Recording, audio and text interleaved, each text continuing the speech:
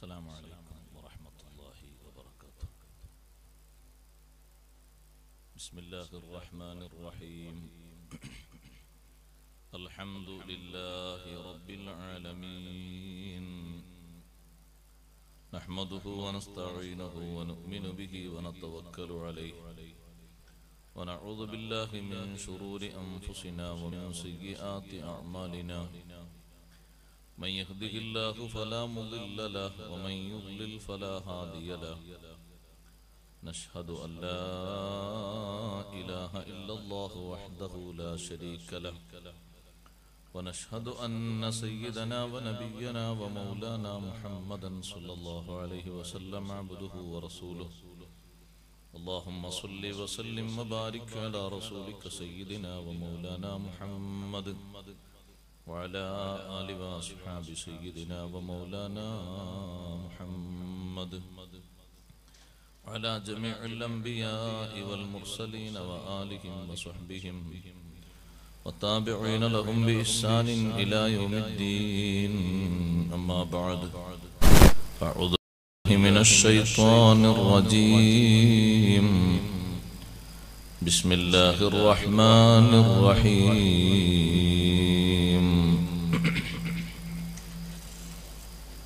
نون والقلم وما يسطرون. ما أنت بنعمة ربك بمجنون، وإن لك لأجرا غير ممنون، وإنك لعلى خلق عظيم. صدق الله العلي العظيم. صدق وصدق وبلغ رسوله النبي الكريم، ونحن على ما قال ربنا من الشاهدين الشاكرين، والحمد لله رب العالمين.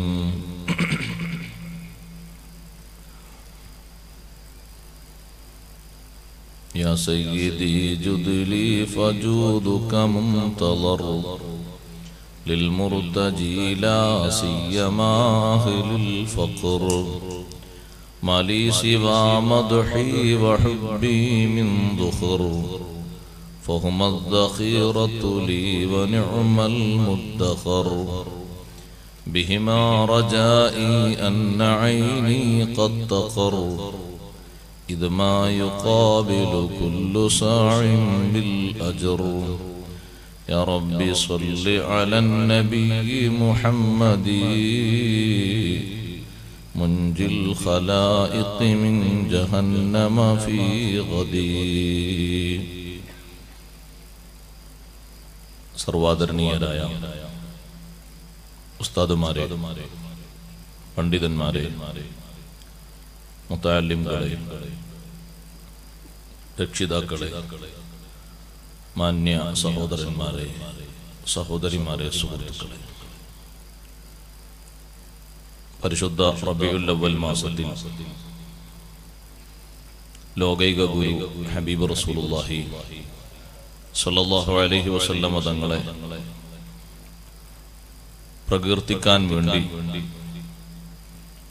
അവിടുത്തെ അപദാനങ്ങൾ വാഴ്ത്തുന്നതിനും ഗ്രഹിക്കുന്നതിനുമായി കഴിഞ്ഞ ദിവസങ്ങളിലും ഇന്നും തുടർന്നും നാം ഒത്തുകൂടിയത് എല്ലാം അല്ലാഹു സ്വീകരിക്കുമാറാകട്ടെ. ഒരുപാട് കാലം ആഫിയത്തോടെ ഹിമ്മത്തോടെ അല്ലാഹുവിന്റെ ദീനിന് വേണ്ടി ഖിദ്മത്ത് ചെയ്യാൻ നമുക്കും നമ്മുടെ ഉസ്താദുമാർ, സാദാത്തുക്കൾ, ഉലമാക്കൾ, ശിഷ്യന്മാർ, സഹപാഠികൾ, സുഹൃത്തുക്കൾ, കുടുംബക്കാർ, സഹപ്രവർത്തകർ എല്ലാവർക്കും അല്ലാഹു തൗഫീഖ് നൽകുമാറാകട്ടെ. മാനസികമായും ശാരീരികമായും വിഷമങ്ങൾ അനുഭവിക്കുന്ന ധാരാളം ദുആ കൊണ്ടറിയിച്ച ആളുകൾ എല്ലാവരുടെയും പ്രശ്നങ്ങൾ അല്ലാഹു പരിഹരിച്ച് റാഹത്തും സലാമത്തും നൽകുമാറാകട്ടെ. ആമീൻ എന്ന് ആമുഖമായി പ്രാർത്ഥിക്കുന്നു.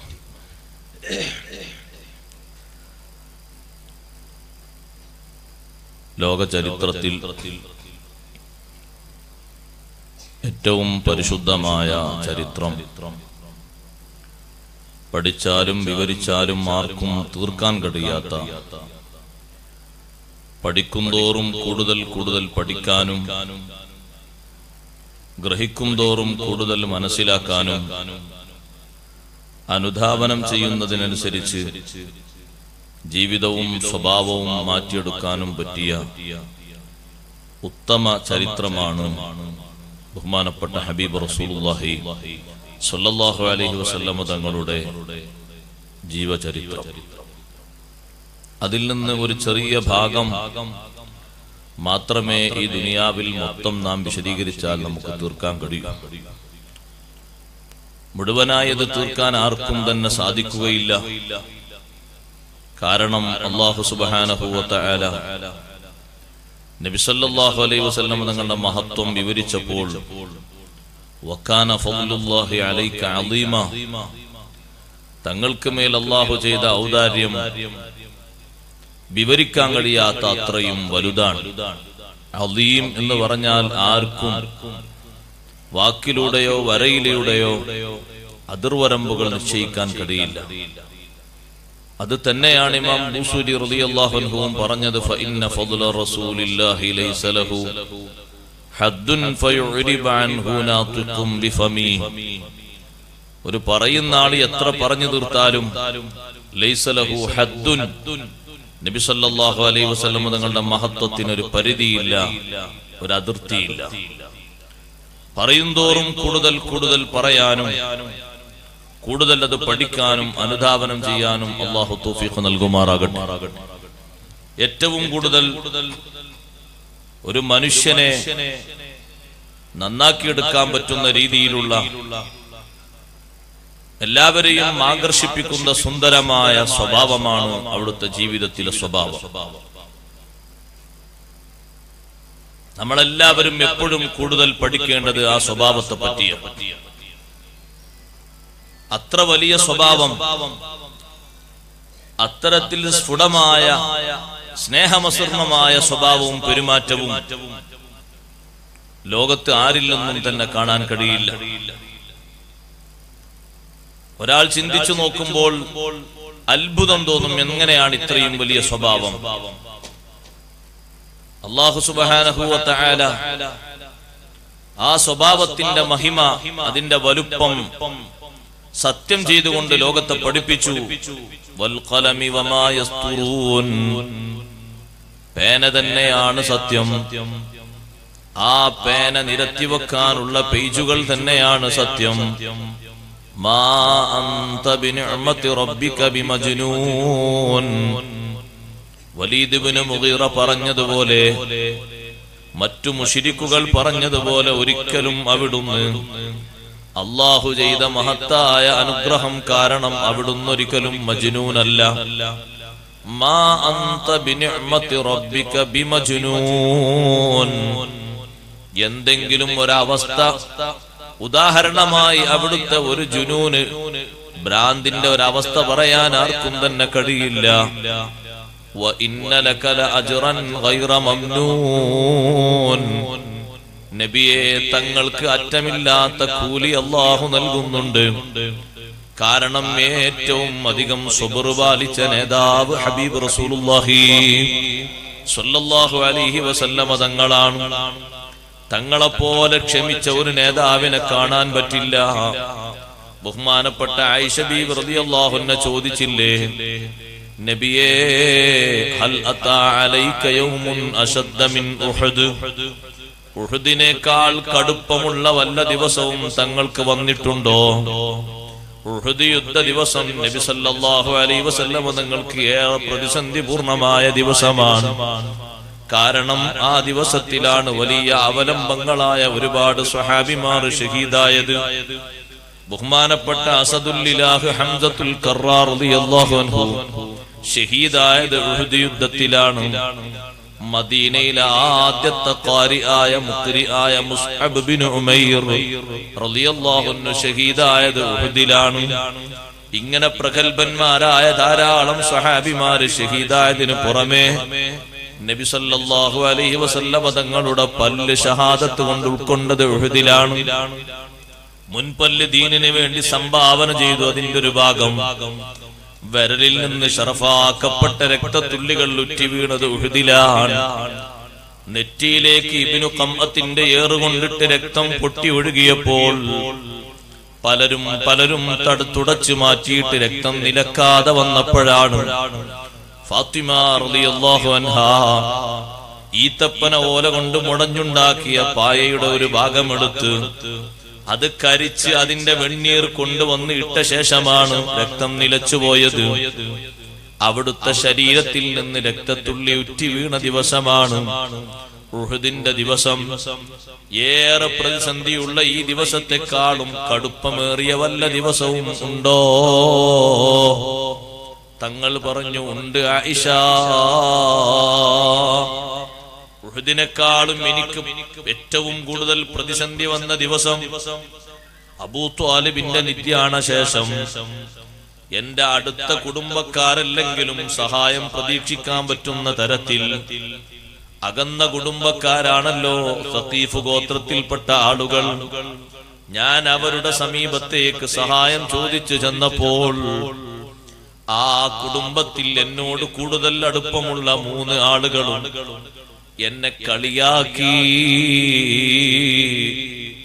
ഞാനൊരു നബിയാകാൻ തന്നെ പറ്റില്ല എന്ന അർത്ഥത്തിൽ അവർ സംസാരിച്ചു. ചിലര് പറഞ്ഞു, കഅബയിൽ കിട്ടുന്ന വലിയ വലിയ സ്വർണവും വെള്ളിയും ഒക്കെ പാകിച്ചെടുക്കാനും മുറിച്ചെടുക്കാനും വന്ന ആളാണോ? കഅബയിലുള്ള വിലപിടിപ്പുള്ള വസ്തുക്കളെ മോഷ്ടിക്കാൻ വന്ന ആളാണോ എന്ന് വരെ എന്നോട് ചോദിച്ചതെനിക്ക് വിഷമമായി.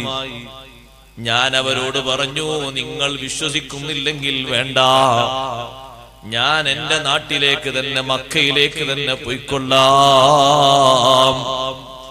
പക്ഷേ ആ പോകുന്ന സമയത്ത് നേർക്ക് നേരെ ചീത്ത പറയാൻ അവർക്ക് വല്ലാത്ത പേടിയുള്ള കാരണം ഭ്രാന്തന്മാരെയും ചെറിയ കുട്ടികളെയും ബുദ്ധിയില്ലാത്തവരെയും ഇളക്കി വീട്ടി ആ പോകുന്ന ആള് സുഖമില്ലാത്ത ആളാണ്, നമ്മുടെ നാട്ടിലേക്ക് വലിയ കുഴപ്പം സൃഷ്ടിക്കാമെന്ന ആളാണെന്ന് പറഞ്ഞു ചെറിയ കുരുന്നു മക്കളെ കയ്യിൽ വരെ കല്ല് കൊടുത്തവരെന്നെ എറിഞ്ഞിട്ട് എന്റെ കാൽപാദത്തിൽ നിന്ന് രക്തം മുറ്റി വീണപ്പോൾ പതുക്കെ ഞാൻ ഇരുന്നിട്ട് ഇങ്ങനെ വേച്ച് നടക്കുമ്പോ എന്റെ തോളുഭാഗത്ത് വന്ന് പിടിച്ച് എന്നെ എഴുന്നേൽപ്പിക്കുന്നു, വീണ്ടും എന്റെ തിരുപാദത്തിലേക്ക് എറിയുന്നു.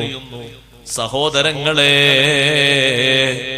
ഉഹുദിലാണെങ്കിലും സഖീഫിലാണെങ്കിലും വേറെ ഏത് ഭൂമിയിലാണെങ്കിലും ശത്രുക്കൾ അവിടുത്തെ മർദ്ദിക്കുന്ന നേരത്ത് എന്തെങ്കിലും അവർക്ക് അസഖ്യമായ ഒന്ന് വരണമെന്നൊരു ചിന്ത തങ്ങളെ കൽബിൽ വന്നാൽ അവിടുത്തെ മനസ്സിൽ വരികയാണ്, എന്തെങ്കിലൊക്കെ ഒരു മഹാമാരി അവർക്ക് പിടികൂടണം എന്ന ഒരു ചെറിയ ചിന്ത വന്നാൽ അല്ലാഹു അതിന് സപ്പോർട്ട് നൽകില്ലേ? റബ്ബ് തആല ഉടനടി ശിക്ഷ നൽകുമല്ലോ. പക്ഷേ അങ്ങനത്തെ ഒരു വിചാരം പോയിട്ട് നേർക്ക് നേരെ നബി സല്ലല്ലാഹു അലൈഹി വസല്ലം തങ്ങളെ ഖൽബിലെ ചിന്ത, ഇവനൊന്ന് നന്നായെങ്കിൽ. അങ്ങനെ കടുപ്പമേറിയ പ്രയാസം സഹിച്ച് ബഹുമാനപ്പെട്ട ഹബീബ് റസൂലുള്ളാഹി സ്വല്ലല്ലാഹു അലൈഹി വസല്ലം തങ്ങൾ കുറെ നടന്നു നീങ്ങി. റബീഅത്തിന്റെ മക്കളാണല്ലോ ഉത്ബയും ശൈബയും. അവർ നബി സല്ലല്ലാഹു അലൈഹി വസല്ലം തങ്ങളെ കുടുംബത്തിൽപ്പെട്ട അംഗങ്ങളാണ്. അടുത്ത കുടുംബമല്ലെങ്കിലും നബി സല്ലല്ലാഹു അലൈഹി വസല്ലം തങ്ങളോട് അകന്ന കുടുംബമാണ്. ആ കുടുംബക്കാരായ അവർ മുന്തിരിത്തോട്ടത്തിന്റെ ഉള്ളിൽ വിഷമിച്ച് തങ്ങൾ എങ്ങനെ ഇരിക്കുന്നത് കണ്ടപ്പോ ബഹുമാനപ്പെട്ട സെയ്ദ് ബിൻ ഹാരിസ് റളിയല്ലാഹു അൻഹു തങ്ങളെ കൂടെയുണ്ടായിരുന്നു എന്ന ചില റിപ്പോർട്ടുകളിൽ കാണാം. സെയ്ദ് ബിൻ ഹാരിസ് റളിയല്ലാഹു അൻഹുവിന്റെ തലക്ക് ഏറ് കിട്ടിയിട്ട് തലയുടെ ഒരു ഭാഗം പൊട്ടിപ്പോയി. സെയ്ദ് റളിയല്ലാഹു അൻഹുവോട് തങ്ങൾ പറഞ്ഞു, സെയ്ദേ, ആരും കാണാത്ത ഏതെങ്കിലും ഒരു ഭാഗത്തുകൂടെ പതുക്കെ പതുക്കെ മക്കയിലെത്തിക്കോ, ഞാൻ വന്നിട്ട് പുറത്തിറങ്ങിയാൽ മതി. അതുവരെ നിങ്ങൾ പുറത്തിറങ്ങരുത്, ജനങ്ങൾ നിങ്ങളെ പരിഹസിക്കും, നിങ്ങളെ പിന്നാലെ നടന്നിട്ട് ഈമാനിൽ നിന്ന് നിങ്ങളെ പിന്തിരിപ്പിക്കാൻ നോക്കും. അതുകൊണ്ട് നിങ്ങൾ അവിടെ വിശ്രമിക്കണം, ഞാൻ അങ്ങോട്ട് വന്നുകൊള്ളാം, എന്നെ പറ്റി നിങ്ങൾ ആലോചിക്കേണ്ടതില്ല.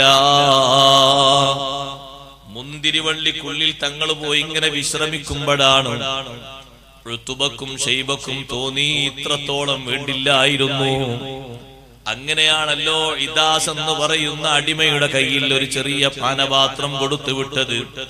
വെള്ളം കുടിക്കാൻ കൊടുക്കൂ. ഇദാസ് നേരെ ചെന്ന് നബി സല്ലല്ലാഹു അലൈഹി വസല്ലം തങ്ങളുടെ കയ്യിലേക്ക് വെള്ളപ്പാത്രം കൊടുത്തപ്പോൾ വെള്ളപ്പാത്രം കയ്യിലെടുത്തിട്ട് കുടിക്കുന്നതിന്റെ മുമ്പ് ബിസ്മില്ലാഹിർ റഹ്മാനിർ റഹീം ബിസ്മി ചൊല്ലിയപ്പോൾ ആ അടിമയുടെ മനസ്സ് വിശാലമായി. ആ ചെറിയ അടിമ ചോദിച്ചു, ഇതൊരു പരിശുദ്ധമായ വചനമാണല്ലോ, നാളിതുവരെ ഏത് സാഹിത്യകാരനിൽ നിന്നും ഇത് കേട്ടിട്ടില്ല. എത്ര പ്രഭാഷകന്മാരുണ്ട് മക്കയിൽ, ആരും ഇതുവരെ ഇത് പറയുന്നത് കേട്ടിട്ടില്ല. ഇദാസിനോട് നബി തങ്ങൾ ചോദിച്ചു, ഇദാസേ നിന്റെ നാടേതാണ്? ഇദാസ് പറഞ്ഞു, നീനുവയാണ് എന്റെ നാട്. നീനുവയാണോ? യൂനുസ് ബിനു മത്തയുടെ നാടാണല്ലോ. എന്റെ സഹോദരന്മാരിൽപ്പെട്ട ഒരാളാണ് യൂനുസ് നബി അലൈഹിസ്സലാം. യൂനുസ് ബിനു മത്തയെ പറ്റി നബി തങ്ങൾ പറഞ്ഞപ്പോൾ ഇദാസിന് ഒന്നുകൂടി കൗതുകമായി. തങ്ങൾക്ക് യൂനുസ് ബിനു മത്തയെ അറിയാമോ? അതെന്റെ സഹോദരനാണ്. നബി സല്ലല്ലാഹു അലൈഹി വസല്ലം തങ്ങളെ കൊണ്ട് ഇദാസ് വിശ്വസിക്കുകയും അവിടുത്തെ തിരുപാദത്തിൽ ചുംബനമർപ്പിക്കുകയും ചെയ്തു. കാൽപാദത്തിൽ ചുംബിക്കുന്നത് യുത്തുബയും ഷൈബയും കണ്ടിട്ടാണ്. തിരിച്ചു വന്നപ്പോ ഇദാസിനവര് മർദ്ദിച്ചു.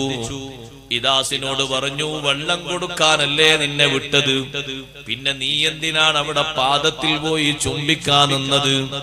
ഇദാസ് ഈമാന് രഹസ്യമാക്കി വച്ചു. അവരെ മുന്നിൽ കാര്യങ്ങളൊന്നും തുറന്നു പറഞ്ഞില്ല. ഹബീബ് സല്ലല്ലാഹു അലൈഹി വസല്ലം തങ്ങൾ സ്വന്തം കുടുംബത്തിൽ നിന്ന് സഹായം പ്രതീക്ഷിച്ചു പോയപ്പോൾ കിട്ടിയ ഈ കുത്തുവാക്കുകളും മർദ്ദനങ്ങളുമില്ലേ, കളിയാക്കലുമില്ലേ, ഇത് ഉഹദിനെക്കാളും കടുപ്പമേറിയതാണ്. ഞാൻ എന്തിനാണിത് പറഞ്ഞത് എന്നറിയോ?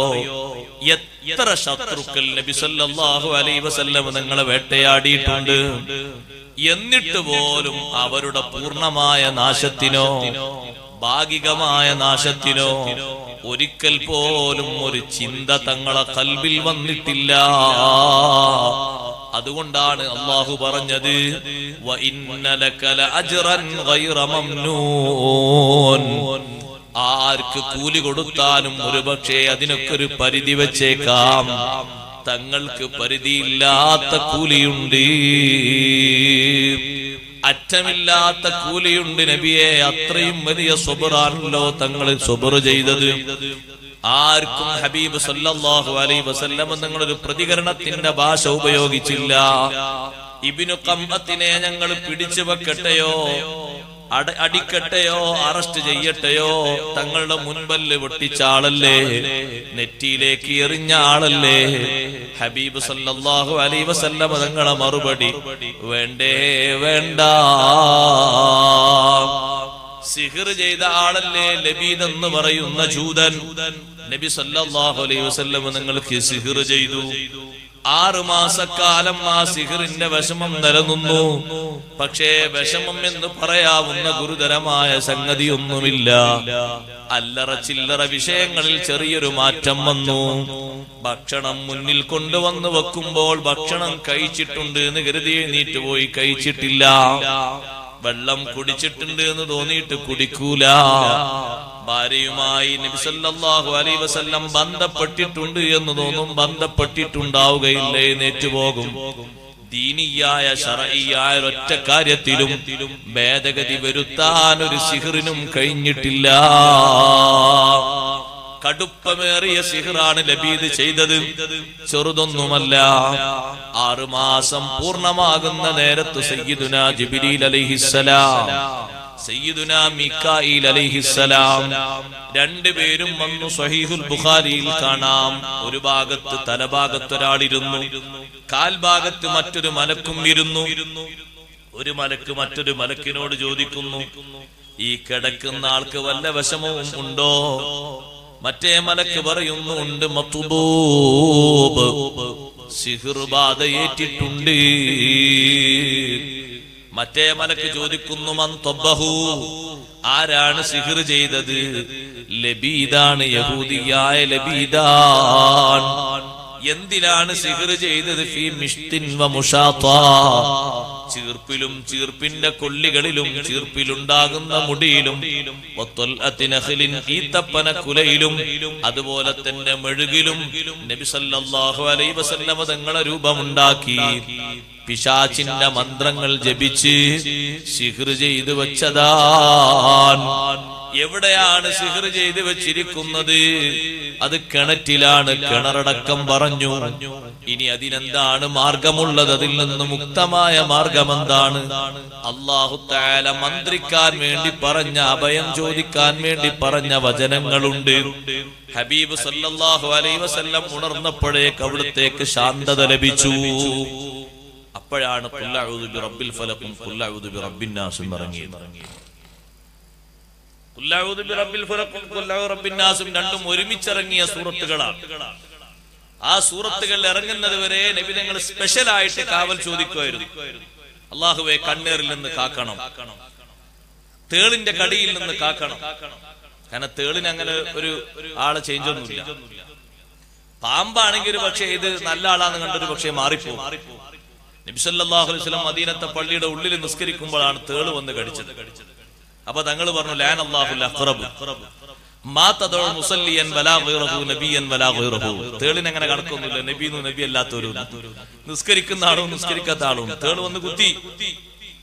ആ കുത്തിയ ഭാഗത്ത് നബി സല്ലല്ലാഹു അലൈഹി വസല്ലം തങ്ങൾ മന്ത്രങ്ങൾ ഉരുവിട്ട് വെള്ളം ഒഴിച്ച് ആ വെള്ളത്തിന്റെ കൂടെ കുറച്ച് ഉപ്പുവെള്ളവും തെളിച്ച് അതിന്റെ വിഷം മറക്കിപ്പോയി. നിങ്ങൾ രണ്ടും ഇറങ്ങിയ ശേഷം ഒരു സ്പെഷ്യൽ കാവൽ ചോദിക്കുന്ന ദുആ പിന്നെ വന്നിട്ടില്ല. പിന്നെന്തിനും പരിഹാരം ഈ രണ്ട് സൂറത്തുകളാണ്. എല്ലാ നിസ്കാരത്തിന്റെ ശേഷവും അത് ഓതൽ സുന്നത്തുണ്ട്. രാവിലെ സ്പെഷ്യലായിട്ട് 3 പ്രാവശ്യവും വൈകുന്നേരം സ്പെഷ്യലായിട്ട് 3 പ്രാവശ്യവും കിടക്കുന്ന സമയത്ത് എല്ലാ ദിവസവും ഹബീബ് റസൂലുള്ളാഹി സ്വല്ലല്ലാഹു അലൈഹി വസല്ലം വഫാത്തിന്റെ തൊട്ടു തലേന്ന് വരെ വിടാതെ കൊണ്ടു നടന്ന സുന്നത്താണ്. ആയിഷ റളിയല്ലാഹു അൻഹ പറയുന്നുണ്ട്, കിടക്കപ്പായയിലേക്ക് വന്നിരുന്നാൽ 2 കൈയും ഇങ്ങനെ കൂട്ടിപ്പിടിക്കും.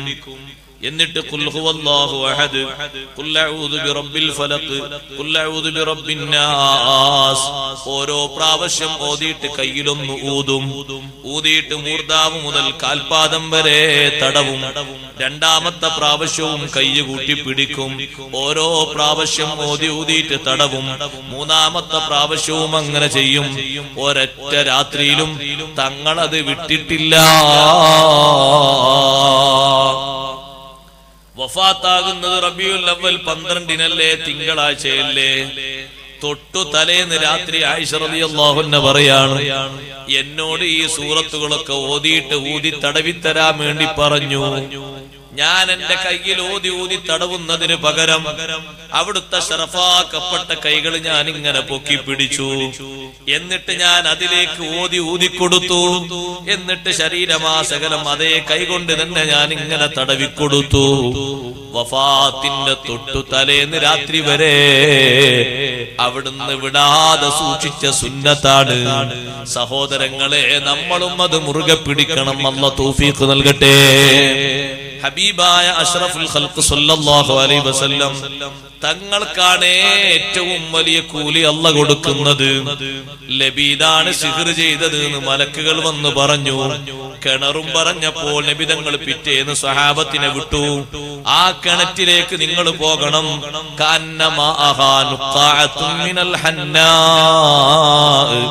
ആ കിണറ്റിലെ വെള്ളം മൈലാഞ്ചി ചായം, ചുവന്ന മൈലാഞ്ചി ചായം പോലെയുണ്ട്. സിഹ്റിന്റെ കടുപ്പം കൊണ്ട്. സിഹ്റിനെ തൊട്ട് അല്ലാഹു കാക്കുമാറാകട്ടെ. സർവ്വ ഐനും സിഹ്റും അല്ലാഹു ബാത്തിലാക്കി തരട്ടെ. ഹബീബായ സല്ലല്ലാഹു അലൈഹി വസല്ലം മദ്ഹ് പറയുന്ന, അവിടുത്തെ ചരിത്രം പറയുന്ന, അവിടുത്തെ സ്വഭാവം പറയുന്ന ഈ സദസ്സിന്റെ ഹുർമത്ത് കൊണ്ട്, മുതഅല്ലിമീങ്ങളെ ആലിമീങ്ങളെ ഹഖ് കൊണ്ട് അല്ലാഹു സർവ്വ സിഹ്റും ഐനും ബാത്തിലാക്കി തരട്ടെ. എത്രയോ ആളുകൾ അതിന്റെ പേരിൽ കഷ്ടപ്പെടുന്നവരുണ്ട്. ഒരുപാട് കഷ്ടപ്പെടുന്ന ആൾക്കാർ. അതിനായിട്ട് ഇഹ്റാം കെട്ടുന്ന ചില ആൾക്കാരുണ്ട് സിഹ്ർ ചെയ്യാനായിട്ട്. നാ കാണുന്നതൊക്കെ സിഹ്റാന്നും വെക്കരുത് കേട്ടോ, അത് വലിയ വിഷമ. അങ്ങനെ കാണുന്നതൊക്കെ സിഹ്റാന്ന് വെച്ചാൽ പിന്നെ എവിടെ വീണാലും അവിടെയും സിഹ്ർ ഉണ്ടാകും, എവിടെ നോക്കിയാൽ അവിടെ ഉണ്ടാകും, എവിടെ ഇരുന്നാലും അവിടെ ഉണ്ടാകും, അങ്ങനൊക്കെ വരും. അതൊരു വസ്വാസായിക്കൂടരുത്. സിഹ്ർ ഇല്ലാന്ന് പറഞ്ഞു. സിഹ്റിനെക്കാളും അധികമുള്ളത് ഐനാണ്, കണ്ണേറാണ്. ചെറിയ കുട്ടികൾക്കൊക്കെ കണ്ണേറ് വേഗം പറ്റിപ്പോകും. ചെറിയ കുട്ടികൾക്ക് മന്ത്രിച്ചു കൊടുക്കും. പ്രായപൂർത്തി എത്തിയ കുട്ടികൾക്ക് മന്ത്രിച്ചു കൊടുക്കണം. ചെറുപ്പത്തിൽ ആ കുട്ടികൾക്ക് ഏലസ് കെട്ടിക്കൊടുക്കണം. ആ മന്ത്രം ലോകത്ത് ആദ്യമായി മന്ത്രിച്ചത് ഖലീലുല്ലാഹി ഇബ്രാഹിം അലൈഹിസ്സലാത്തു വസ്സലാമാണ്. നബി സല്ലല്ലാഹു അലൈഹി വസല്ലം അവിടുത്തെ പേരമക്കളായ ഹസൻ ഹുസൈൻ റളിയല്ലാഹു അൻഹുമേ അടുത്തേക്ക് വിളിച്ചിരുത്തിട്ട് പറഞ്ഞു, ഇന്നി ഉഈദുകുമാ, ഞാൻ നിങ്ങളെ രണ്ടുപേരെയും മന്ത്രിക്കുന്നു. ഏതുപോലെ മന്ത്രിക്കുന്നു? ബഹുമാനപ്പെട്ട ഇബ്രാഹിം നബി അലൈഹിസ്സലാം അവിടുത്തെ മക്കളായ ഇസ്മായിൽ അലൈഹിസ്സലാമിനെയും ഇസ്ഹാഖ് അലൈഹിസ്സലാമിനെയും മന്ത്രിച്ചതുപോലെ അഊദു ബികലിമാതില്ലാഹി താമ്മ മിൻ കുല്ലി ശൈത്വാനിൻ വഹാമ്മ വമിൻ കുല്ലി ഐനിൻ ലാമ്മ. അല്ലാഹുവിനോട് കാവൽ ചോദിക്കുകയാണ്. റബ്ബിനോട് കാവൽ ചോദിക്കുന്നത് അവന്റെ പരിശുദ്ധാത്മാക്കളെ കൊണ്ടാണ് സഹായം ചോദിക്കുന്നത്. അഊദു, ഞാൻ സഹായം ചോദിക്കുന്നു, കാവൽ ചോദിക്കുന്നു. ബികലിമാതില്ലാഹി താമ്മ, അല്ലാഹുവിന്റെ പരിശുദ്ധാത്മാക്കൾ അവരാരാണ്? ഏറ്റവും ശ്രേഷ്ഠരായ അമ്പിയാക്കൾ, ഔലിയാക്കൾ. അവരുടെ ആത്മാക്കൾക്ക് മരണമില്ലല്ലോ. ആ ആത്മാവുകളെ കൊണ്ട് ഞാൻ കാവൽ ചോദിക്കുന്നു. മിൻ കുല്ലി ശൈത്വാനിൻ വഹമ്മ, എല്ലാ പിശാചിന്റെ ഷർറിൽ നിന്നും, എല്ലാ ഇഴജന്തുക്കളുടെ ഷർറിൽ നിന്നും. വമിൻ കുല്ലി ഐനിൻ ലാമ്മ, ദുരുദ്ദേശപരമായി നോക്കുന്ന സർവ കണ്ണന്മാരില്ലേ, അവരെ കണ്ണേറുകളെ തൊട്ടും ഞാൻ കാവൽ ചോദിക്കുന്നു. മക്കൾക്ക് മന്ത്രിച്ചു കൊടുക്കണം, അവർക്ക് ഏരസ് കെട്ടിക്കൊടുക്കണം. അത് നബി സല്ലല്ലാഹു അലൈഹി വസല്ലം സ്വഹാബത്ത് പകർത്തിയിട്ട് അവർ ചെയ്തിരുന്നു. അബ്ദുല്ലാഹി ഇബ്നു അംർ റളിയല്ലാഹു അൻഹു പ്രായപൂർത്തിയെത്താത്ത കുട്ടികൾക്ക് ഏലസ് കെട്ടിക്കൊടുക്കും. ഈ ദിക്ർ എഴുതിയിട്ട് കെട്ടിക്കൊടുക്കും, കഴുത്തിൽ കെട്ടിക്കൊടുക്കും. കതബഹാ ഫീ സുക്കിൻ സുമ്മ അല്ലഖഹാ ഫീ ഉനുഖിഹി, ഒരു ഏലസിൽ എഴുതിയിട്ട് പെരടിയിൽ അത് ഇങ്ങനെ കെട്ടി തൂക്കി കൊടുക്കും, കണ്ണീർ വറ്റാതിരിക്കാൻ. സ്വഹാബത്തിന്റെ ശീലമാണ്. മുമ്പ് കാലത്ത് വിദഈ പ്രസ്ഥാനക്കാരത് എതിർത്തിരുന്നു. ഇന്ന് അവരാണ് ഏറ്റവും കൂടുതൽ ഏലസ് എഴുതിക്കൊണ്ടിരിക്കുന്നത്, നമ്മളല്ല. അവര് ഓരോ സ്ഥലത്തും മന്ത്രവാദവും സിഹ്റുവാദവും ഒക്കെ തുടങ്ങിയിട്ട് ചില ആൾക്കാർക്കൊക്കെ അടിയും കിട്ടിയിട്ടുണ്ട്. അത് വേറെ വിഷയത്തിൽക്കട്ടെ. ഏലസും മുറുക്കൊക്കെ നന്നായി. ഇപ്പൊ നമ്മൾ ഏലസ് കിട്ടുന്ന ആൾക്കാരോട് ചോദിച്ചാൽ ആരാ കൂടുതൽ കൊണ്ടുവന്ന് വെച്ചാൽ അവർ കണക്ക് പറഞ്ഞു, നിങ്ങളൊന്നും അല്ല, മറ്റേയാളാ. കാരണം ഫലം ബോധ്യപ്പെട്ടപ്പോ പിന്നെ എല്ലാരും കൊടുക്കാൻ തുടങ്ങി. നബി സല്ലല്ലാഹു അലൈഹി വസല്ലം ഫലം ഉണ്ട് എന്ന് പറഞ്ഞാൽ പിന്നെ ഫലം ഇല്ലാതിരിക്കും. പ്രായപൂർത്തി എത്തിയ കുട്ടികൾക്ക് ഈ ദിക്ർ പഠിപ്പിച്ചു കൊടുക്കും. അബ്ദുല്ലാഹി ഇബ്നു അംർ ഇബ്നുൽ ആസ് റളിയല്ലാഹു അൻഹുമാ. അപ്പൊ നമ്മുടെ കുട്ടികളിൽ പ്രായപൂർത്തി എത്തിയവരോട് ആരെങ്കിലും മോനെ നിന്നെ പറ്റി നിന്റെ ഭംഗിയിൽ ആകൃഷ്ടനായിട്ടോ നിനക്ക് മാർക്ക് കിട്ടിയിട്ട് അവർ നിന്നെ പുകഴ്ത്തി പറഞ്ഞാലോ, ഏത് കണ്ണിനാണ് ഏത് നാവിനാണ് കൂടുതൽ കറാമത്ത് എന്ന് പറയാൻ പറ്റൂലല്ലോ. അപ്പൊ കൂടുതൽ നല്ല ഫലമുള്ളത് പെട്ടെന്ന് പറ്റിപ്പോകുന്ന ആരാന്ന് പറയാൻ പറ്റൂല. കണ്ണീർ എന്ന് പറഞ്ഞാൽ കണ്ണില്ലാത്ത ആൾക്ക് ചിലപ്പോൾ ഉണ്ടാകുന്ന, അതുകൊണ്ട് പറഞ്ഞാലും മതി. കണ്ണിനെ വേണമെന്നില്ല, കണ്ണോട് കാണുക, പിന്നെ മനസ്സുകൊണ്ടൊന്ന് വിചാരിക്കുക, ഒന്ന് ചെറിയ രൂപത്തിലൊന്ന് എരിവലിച്ചാ മതി. അത്ര മതി, ഏക്കർ കണക്കിന് പറയൊന്നും വേണ്ട. അപ്പൊ ചെറിയ കുട്ടികൾക്ക് ഏലസാക്കി കെട്ടിക്കൊടുക്കുകയും പ്രായം തികഞ്ഞ കുട്ടികൾക്ക്, പക്വതെത്തിയ കുട്ടികൾക്ക് ഈ ദിക്ർ എല്ലാവരും പഠിപ്പിച്ചു കൊടുക്കുക. നബി സല്ലല്ലാഹു അലൈഹി വസല്ലം സുന്നത്താണ്. അവർ ചൊല്ലട്ടെ. അങ്ങനെ വല്ല വിഷമവും കേട്ടാൽ ഉടനെ ചൊല്ലിക്കോൾ, അഊദു ബികലിമാതില്ലാഹി താമ്മ മിൻ കുല്ലി ശൈത്വാനിൻ വഹമ്മ വമിൻ കുല്ലി ഐനിൻ ലാമ്മ. ചിലർ പറയും ഉസ്താദേ 5ാം ക്ലാസ് വരെ കുട്ടിക്ക് നല്ല മാർക്ക് ഉണ്ടായിരുന്നു, പിന്നെ ഉസ്താദ്മാർക്കൊക്കെ അനുഭവം ഉണ്ടോ? 5ാം ക്ലാസ് വരെ നല്ല മാർക്ക്, പിന്നെ കുട്ടിക്ക് ഒറ്റ വിഷയത്തിന് മാർക്ക് തോറ്റുപോയി. നല്ല ബുദ്ധിമതിയായ കുട്ടിയാ, നല്ല പഠിക്കാൻ മിടുക്കുള്ള കുട്ടിയാ. കളി കൂടി പോയിട്ടൊന്നുമില്ല, കളി ബാക്കി കുട്ടികളും കളിയില്ലേ. പഠിക്കാൻ നല്ല മനസ്സുണ്ടായിട്ടില്ല. 5ാം ക്ലാസ് വരെ എല്ലാ വിഷയത്തിലും ആ കുട്ടിക്ക് മദ്രസയിലും സ്കൂളിലൊക്കെ A+, എല്ലാ വിഷയത്തിലും ഫുൾ മാർക്ക്. പിന്നെ ആ കുട്ടി താളം തെറ്റിപ്പോയി. ഞാനത് പൊതുപരീക്ഷന്റെ സമ്മാനം കിട്ടിയപ്പോ ആരോ ഇങ്ങനെ ഓന്റെ മക്കളൊക്കെ മൂത്ത കുട്ടിക്കായിരുന്നു 7ാം ക്ലാസ്സിൽ, അതിന് മൂത്ത കുട്ടിക്കായിരുന്നു 10ാം ക്ലാസ്. ഇതെന്താ അങ്ങനെ വരിവരിയായിട്ട് ഓല നിന്നെ വാങ്ങിക്കൊണ്ടുപോണു. ആ നാവിന്റെ വിഷം കൊണ്ട് ഏൽക്കാൻ പാടില്ല. അതുകൊണ്ട് ഉടനെ ചൊല്ലിക്കോളണം അഊദു ബികലിമാത്തില്ലാഹി തമ്മ മിൻ കുല്ലി ശൈത്വാനിൻ വഹമ്മ വമിൻ കുല്ലി ഐനിൻ ലമ്മ. ദിക്ർ അറിയാത്തവരൊക്കെ ഇവിടെ മുത്തഅല്ലിമീങ്ങളുടെ ഉസ്താദുമാരുണ്ട്, അവരോട് ചോദിച്ച് എല്ലാവരും എഴുതിയെടുക്കും. ഒരു സുന്നത്തെങ്കിലും റബീഉൽ അവ്വലായിട്ട് ദിക്റെങ്കിലും നമ്മൾ പഠിച്ചാൽ വലിയ ഭാഗ്യമില്ല. അല്ലാഹു തൗഫീഖ് നൽകട്ടെ. ഞാൻ പറഞ്ഞു വന്നത് ഇങ്ങനെ സ്പെഷ്യൽ ദിക്ർ ചെല്ലുന്നതൊക്കെ മാറ്റിയത് ഖുൽ അഊദു ബിറബ്ബിൽ ഫലക്കും ഖുൽ അഊദു ബിറബ്ബിൻ നാസ് ഇറങ്ങിയ ശേഷം അത് രണ്ടും മതി. പിന്നെ ഏത് വിഷയങ്ങൾക്കും ആ 2 സൂറത്തും മതി കാവലിന്. അപ്പൊ സിഹ്ർ ചെയ്ത ആളെ കിട്ടി, സിഹ്ർ ചെയ്ത സ്ഥലവും കിട്ടി. സ്വഹാബത്തിനെ പറഞ്ഞയച്ചപ്പോൾ കിണറ്റിന്റെ അടിയിലെ പാറ ഇളക്കി നോക്കുമ്പോ ഒരു മെഴുകിന്റെ രൂപത്തിൽ നബി സല്ലല്ലാഹു അലൈഹി വസല്ലം തങ്ങളുടെ ചീർപ്പിന്റെ പല്ലും, ഏത് ചീർപ്പിലും 2 മുടിയൊക്കെ ഉണ്ടാകുമല്ലോ, മുടിയും. ഇതെങ്ങനെ കിട്ടി? പിന്നെ അന്വേഷിച്ചു നോക്കുമ്പോ തങ്ങൾക്ക് ഖിദ്മത്തെടുക്കുന്ന ഒരു കുട്ടിയെ ഒരു ജൂതൻ സ്വാധീനിച്ച് 2-3 ദീനാർ കൊടുത്തിട്ട് ചീർപ്പ് കൈക്കലാക്കിയതാണ്. എന്നിട്ട് ആ ചീർപ്പ് ഉപയോഗിച്ചിട്ടാണ് സിഹ്ർ ചെയ്തിരിക്കുന്നത്. ആള് ലബീദാണ്, യഹൂദിയാണ്. ബോധ്യപ്പെട്ടിട്ടും സ്വഹാബത്ത് ചോദിച്ചു, നബിയേ, യഹൂദിയായ ലബീദിനെ കൊല്ലട്ടെയോ? നബി സല്ലല്ലാഹു അലൈഹി വസല്ലം തങ്ങളെ സ്വബ്ർ നമ്മൾ പഠിക്കണം. സഹോദരന്മാരെ, അല്ലാഹുവിന്റെ ഹബീബിന്റെ ക്ഷമ നോക്ക്. നമ്മെ ഒരാൾ എന്തെങ്കിലും ദുരുദ്ദേശം വെച്ചെങ്കിൽ നമ്മൾ അയാളോട് എങ്ങനെ പ്രതികരിക്കണം? അതേ നാണയത്തിൽ പ്രതികരിക്കുന്ന ഒരു സ്വഭാവം തങ്ങൾക്കില്ല. എന്തെങ്കിലുമൊക്കെ അയാൾക്ക് പറ്റിക്കോട്ടെ എന്ന ചിന്തയുമില്ല. തങ്ങൾ പറഞ്ഞു, അല്ല എനിക്ക് ശിഫ തന്നല്ലോ, അതുകൊണ്ട് മറ്റൊരാൾക്ക് ഷർറ് അയച്ചു വിടാൻ ഞാൻ വെറുക്കുന്നു. അയാൾ എനിക്ക് ചെയ്തെങ്കിൽ അങ്ങനെ തിരിച്ചു ചെയ്യാൻ എനിക്ക് ഇഷ്ടമില്ല. കഴിവില്ലാത്തത് കൊണ്ടല്ല, തങ്ങൾക്ക് ഒരൊറ്റ ദുആ നടത്തിയാ പോരെ, മനസ്സിലൊരു വിഷമാവസ്ഥ വന്നാ പോരെ, അല്ലാഹു ഉടനടി കൊടുക്കില്ലേ? തങ്ങളെപ്പോലെ സ്വബ്ർ ചെയ്തതാരാണ്? അതുകൊണ്ടല്ലേ ഹബീബായ റസൂലുള്ളാഹി സ്വല്ലല്ലാഹു അലൈഹി വസല്ലമ തങ്ങളെ ആര് എതിർത്താലും തങ്ങളൊന്നും തിരിച്ച് മറുപടി പറയാറില്ല. പറയുന്നവൻ അല്ലാഹുവാൻ. ആരാ സഹോദരങ്ങളെ നബി തങ്ങൾ മജ്നൂനാന്ന് പറഞ്ഞത്? അല്ലാഹുവിന്റെ ഹബീബിനെ പറ്റി മജ്നൂനാന്ന് പറഞ്ഞത് ആരാണ് ലോകത്ത്? വലീദ് ഇബ്നു മുഗീറയാണ്.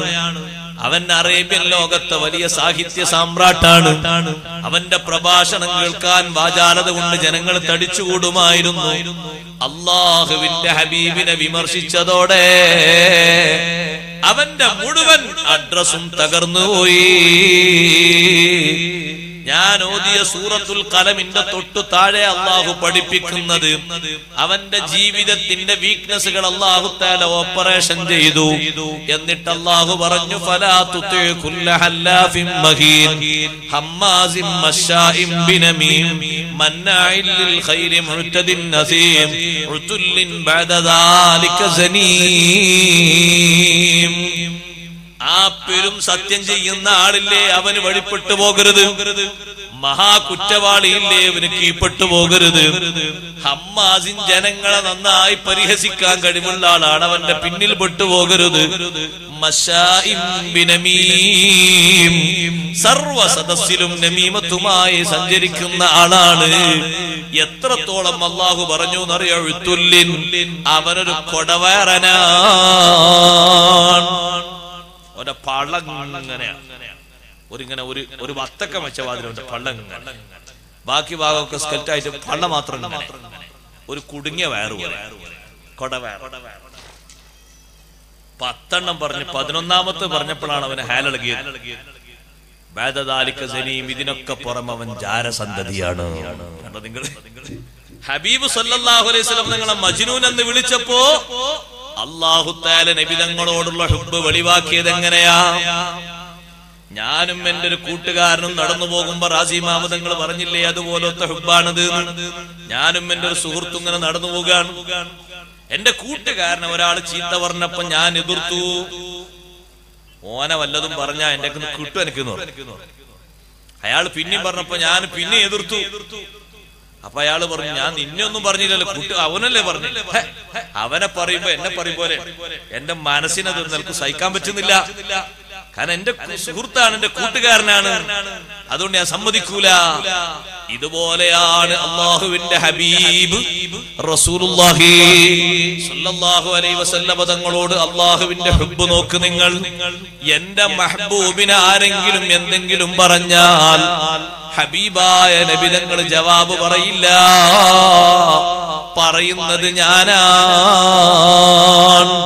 മറ്റു അമ്പിയാക്കൾക്ക് അങ്ങനെയല്ല. ജനങ്ങൾ അവരെ എതിർത്തപ്പോൾ അവരാണ് മറുപടി പറഞ്ഞത്. മുമ്പ് കാലത്തുള്ള നബിമാരോട് ജനങ്ങൾ എതിർത്തിട്ടുണ്ട്, എന്തെല്ലാം പറഞ്ഞിട്ടുണ്ട്. ലൂത്ത് നബി അലൈഹിസ്സലാമിനോട് അവർ എതിർത്തിട്ടുണ്ട്. ലൂത്ത് നബി അലൈഹിസ്സലാം അവരെ എതിർപ്പ് മറികടക്കാൻ വേണ്ടി പറഞ്ഞില്ലേ, ലൗ അന്നലീ ബികും ഖുവതൻ ഔ ആവി ഇലാ റുക്നിൻ ശദീദ്.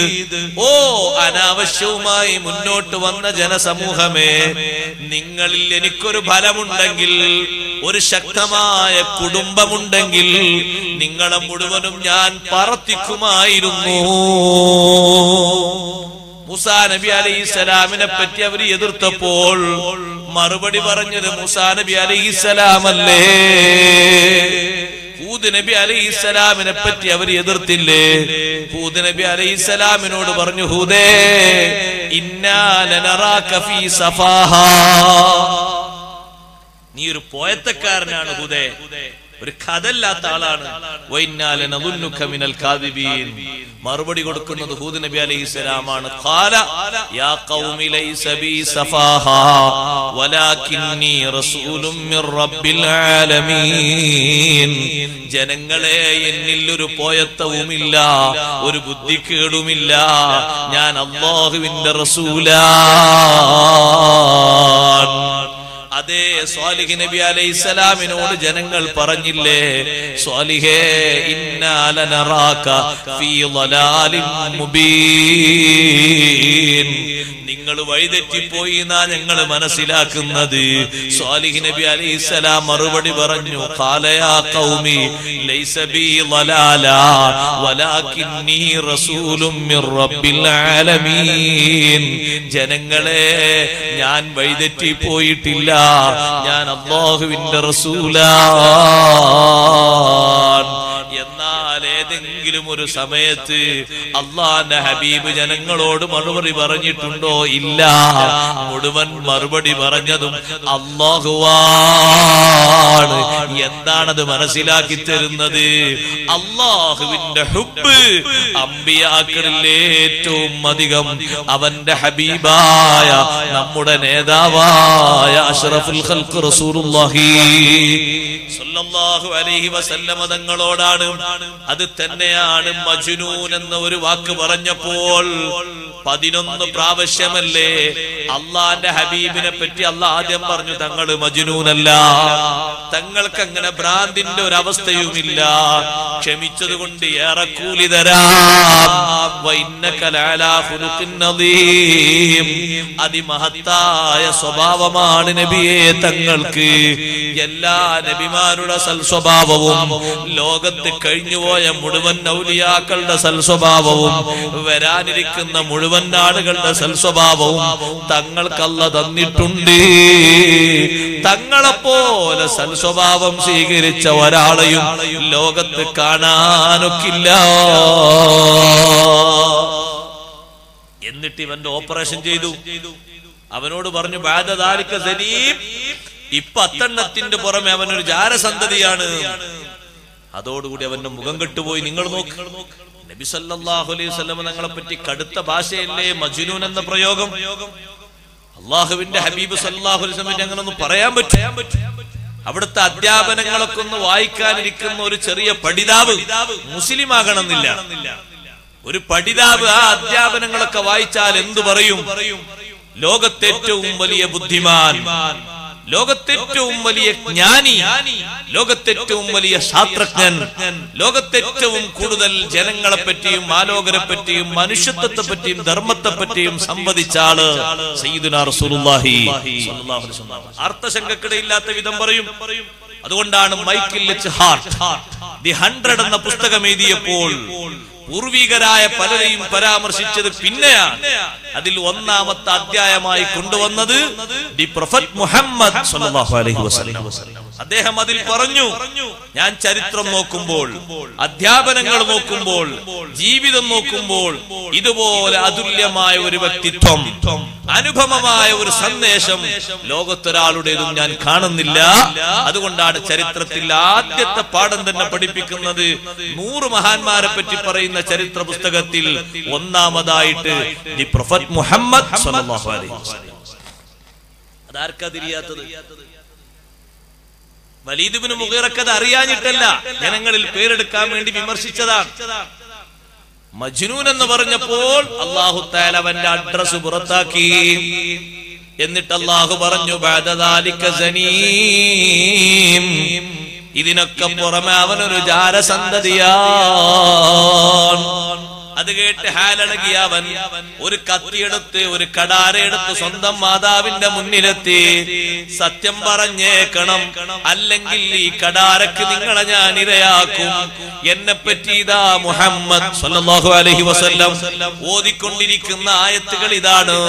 അതിൽ 10 ഞാൻ സമ്മതിച്ചു, ഞാൻ അങ്ങനെ തന്നെയാണ്, ഞാൻ നമീമത്തുകാരനാണ്, നന്മ മുടക്കുന്ന ആളാണ്, ജനങ്ങളെ തെറ്റിക്കുന്ന ആളാണ്, കുറ്റവാളിയാണ്, പെരും സത്യം ചെയ്യുന്ന ആളാണ്, കൊടവേറനാണ്. ഇതൊക്കെ ശരിയാണ്. 11ാമത്തതിന് ഉത്തരം പറയേണ്ടത് മാതാവേ നിങ്ങളാ. ബഅദ ദാലിക സനീം, അതിനൊക്കെ പുറമെ ഞാൻ ജാരസന്തതിയാണ്. നേർക്ക് നേരെ ഉത്തരം പറഞ്ഞിട്ടില്ലെങ്കിൽ നിങ്ങളെ വകവരുത്തും. കാരണം അൽ അമീൻ പറഞ്ഞ വാക്കിൽ ഒന്നും ഒരു വിഷയവും വ്യാജമായി വന്നിട്ടില്ല. ആർക്കും അങ്ങനെ അനുഭവമില്ല. ഒരൊറ്റ വാക്കും ജീവിതത്തിൽ അടർത്തിയെടുത്തിട്ട് ദുർവ്യാഖ്യാനമായി അതൊരു കളവായിട്ട് വ്യാഖ്യാനിക്കാൻ പോലും അന്നത്തെ ആളുകൾക്ക് കഴിയില്ല. അതുകൊണ്ട് നേര് പറയണം. മാതാവ് പറഞ്ഞു, മോനെ ഒന്നും ചെയ്യല്ല, ഞാൻ ഉള്ളത് പറഞ്ഞു തരാം. എന്താ സംഭവം എന്നറിയോ? നിന്റെ ബാപ്പയില്ലേ ഇരിക്കുന്ന ബാപ്പാന്റെ കൂടെ കുറെ കാലം ഞാൻ ജീവിച്ചു. എനിക്ക് മക്കളൊന്നും നിന്റെ ബാപ്പയിൽ നിന്നുണ്ടായില്ല.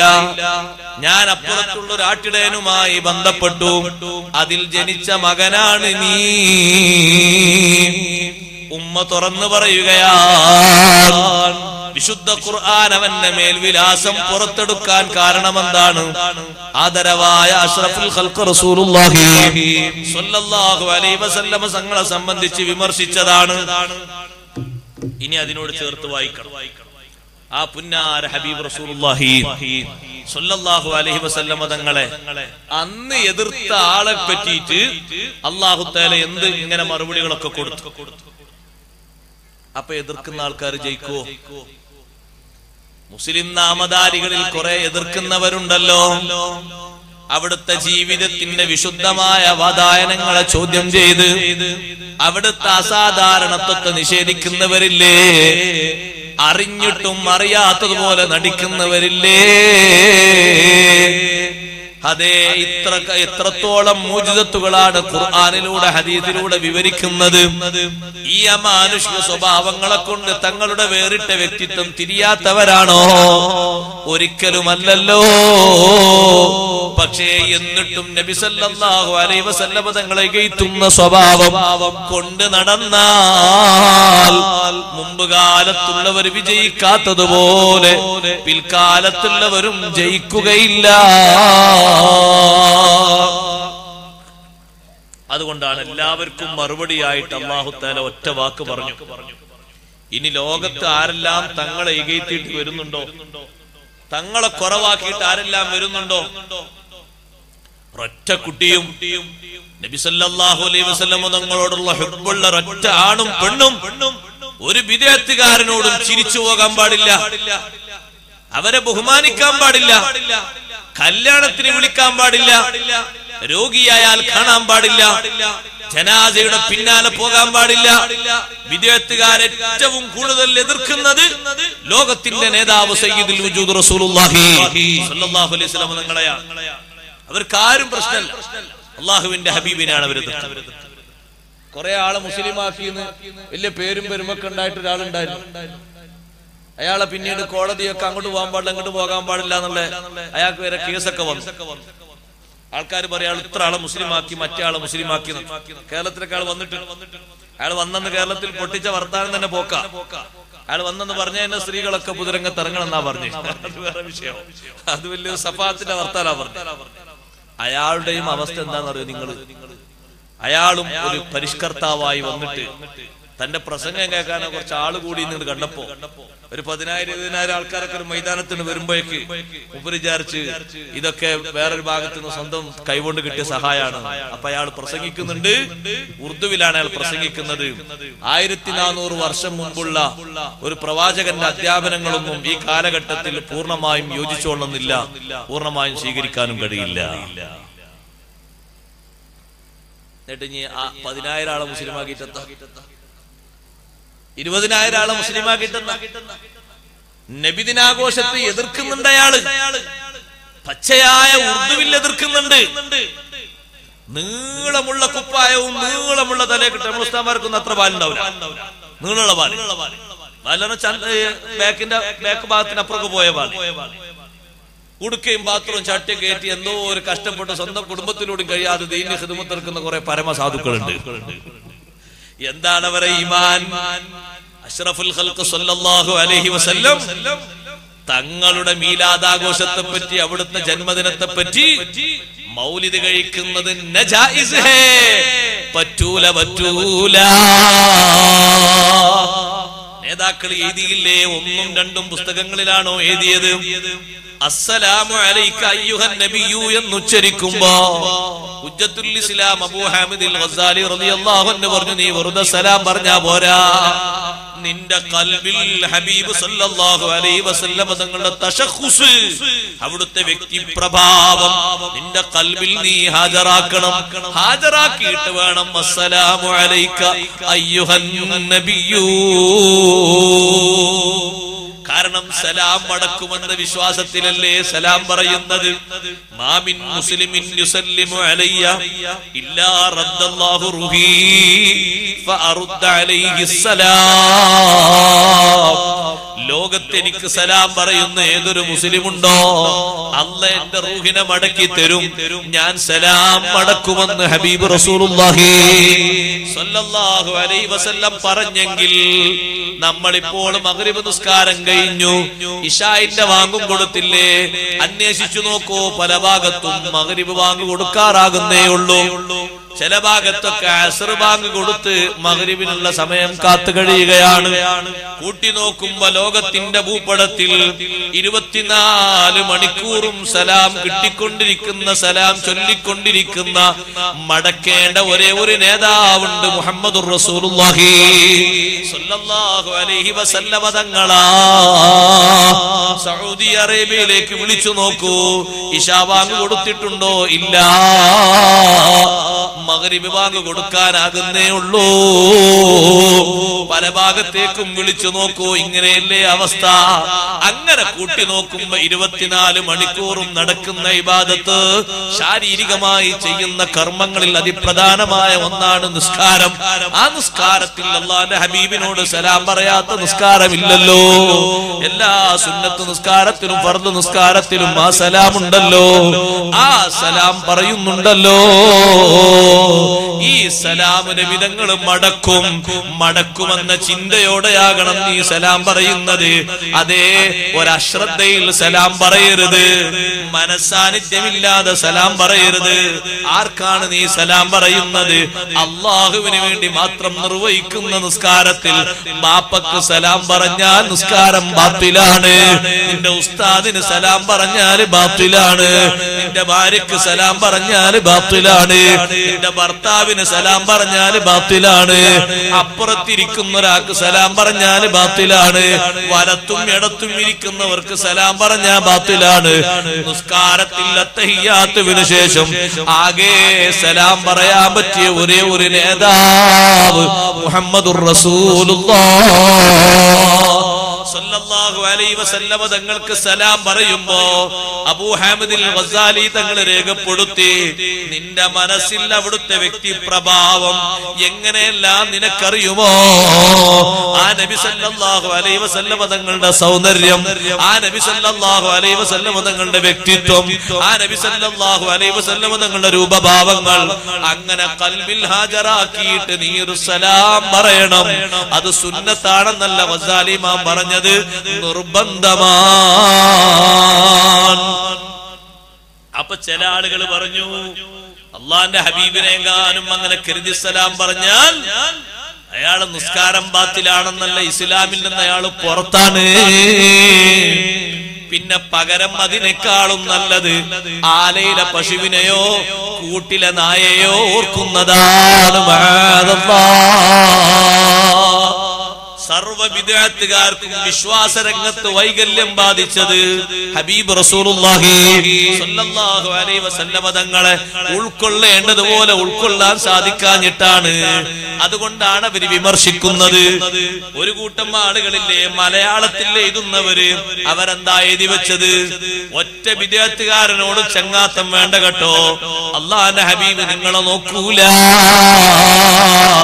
വിദ്യാർത്ഥികാർക്ക് അഭയം നൽകുന്നവർ, അവർക്ക് സഹായം നൽകുന്നവർ, അവർക്ക് ഒത്താശ ചെയ്യുന്നവർ, ഫഅലൈഹി ലഅനത്തുല്ലാഹി വൽ മലായികതി വന്നാസി അജ്മഈൻ.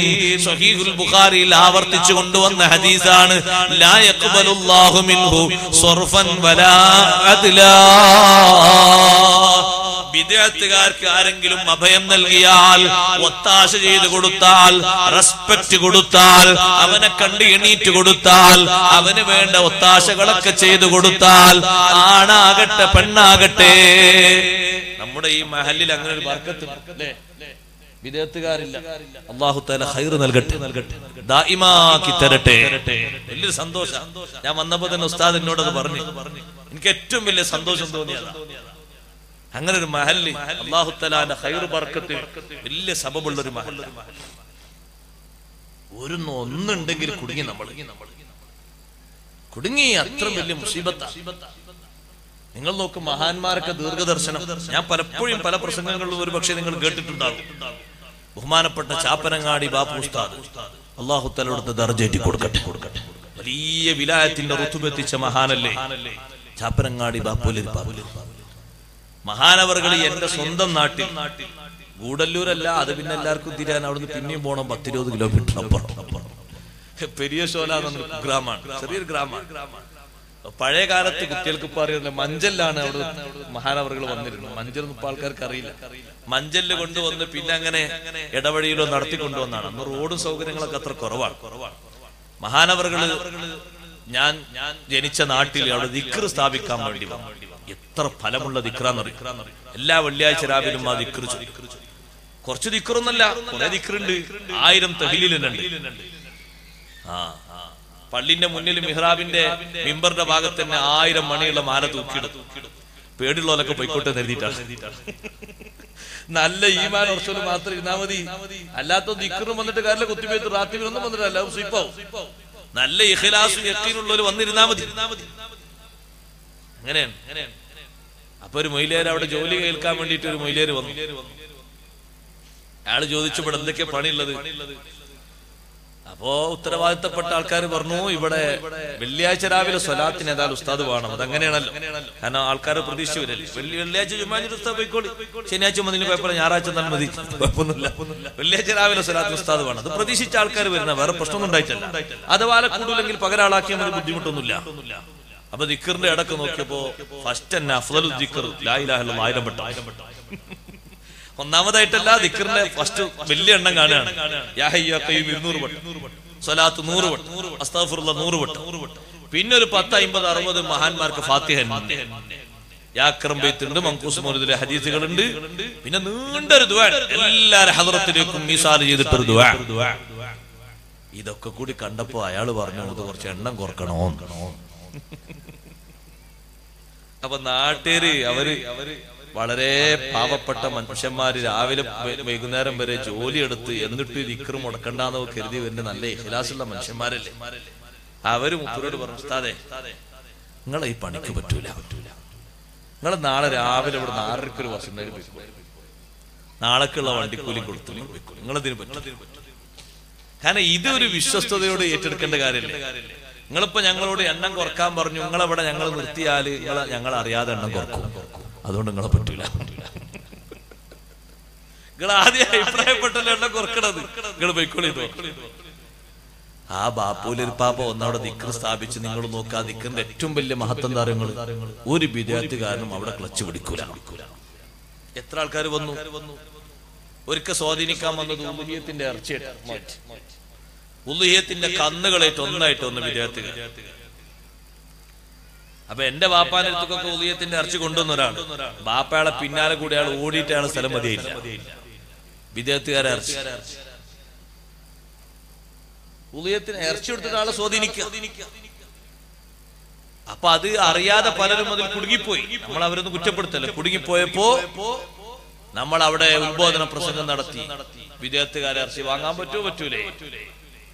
അതോടുകൂടി പിന്നെ വിദ്യാർത്ഥികാരെ ഇറച്ചി അങ്ങനെ വരാതായി.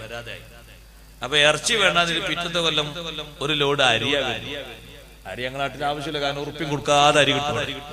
എല്ലാവർക്കും അരി കൊടുക്കല്ലേ സർക്കാർ. പിന്നെ ബല ചാക്കണക്കിന് അരി വേണം.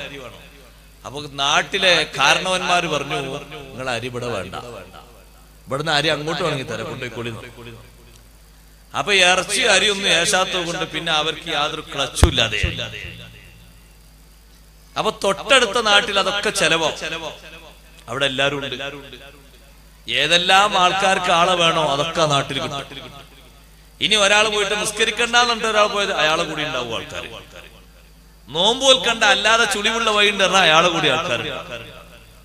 അതുകൊണ്ടാണ് നമ്മളെ നാട്ടിൽ ദിക്ർ സ്ഥാപിച്ച് തിരിച്ചു വരുമ്പോ ബാപ്പുസ്താദിനോട് നാട്ടുകാർ പറഞ്ഞു, ഇവിടെ ഒരു ദിക്ർ സ്ഥാപിക്കണം. അങ്ങനെ ആഗ്രഹം ഉണ്ടാവും. മഹാനവറുകളൊന്നും ഇങ്ങനെ നോക്കി.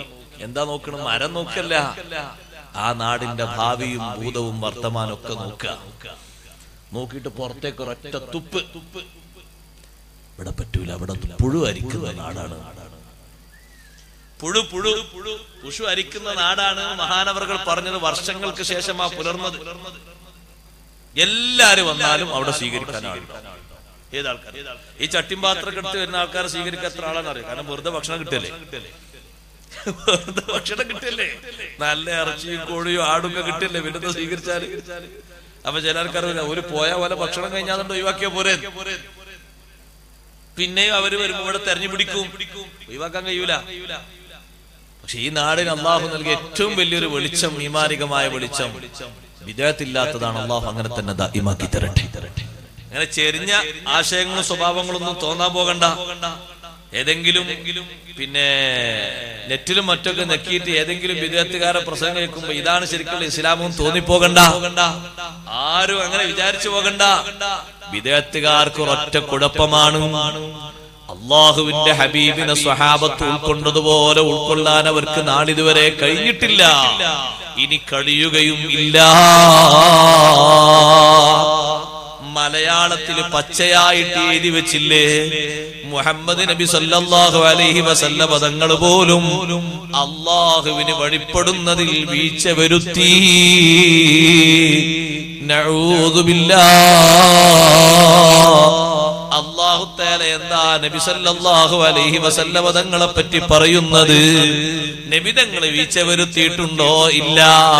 വന്നജ്മി ഇദാ ഹവാ മാ ളല്ല സ്വാഹിബുക്കും വമാ ഗവാ. നക്ഷത്രം തന്നെയാണ് സത്യം. ഉദിച്ചുയർന്ന് തായോട്ടിറങ്ങി വരുന്ന നക്ഷത്രമില്ലേ, നക്ഷത്രം തന്നെയാണ് സത്യം. ഉദിച്ചുയർന്നാൽ എല്ലാവർക്കും കാണാൻ പറ്റുമല്ലോ. സ്വാഹിബുക്കും, നിങ്ങളിൽ ഒരാളായി ജീവിക്കുന്ന ഹബീബ് റസൂലുള്ളാഹി സ്വല്ലല്ലാഹു അലൈഹി വസല്ലമ തങ്ങൾ ഒരിക്കലും തെറ്റിയിട്ടില്ല.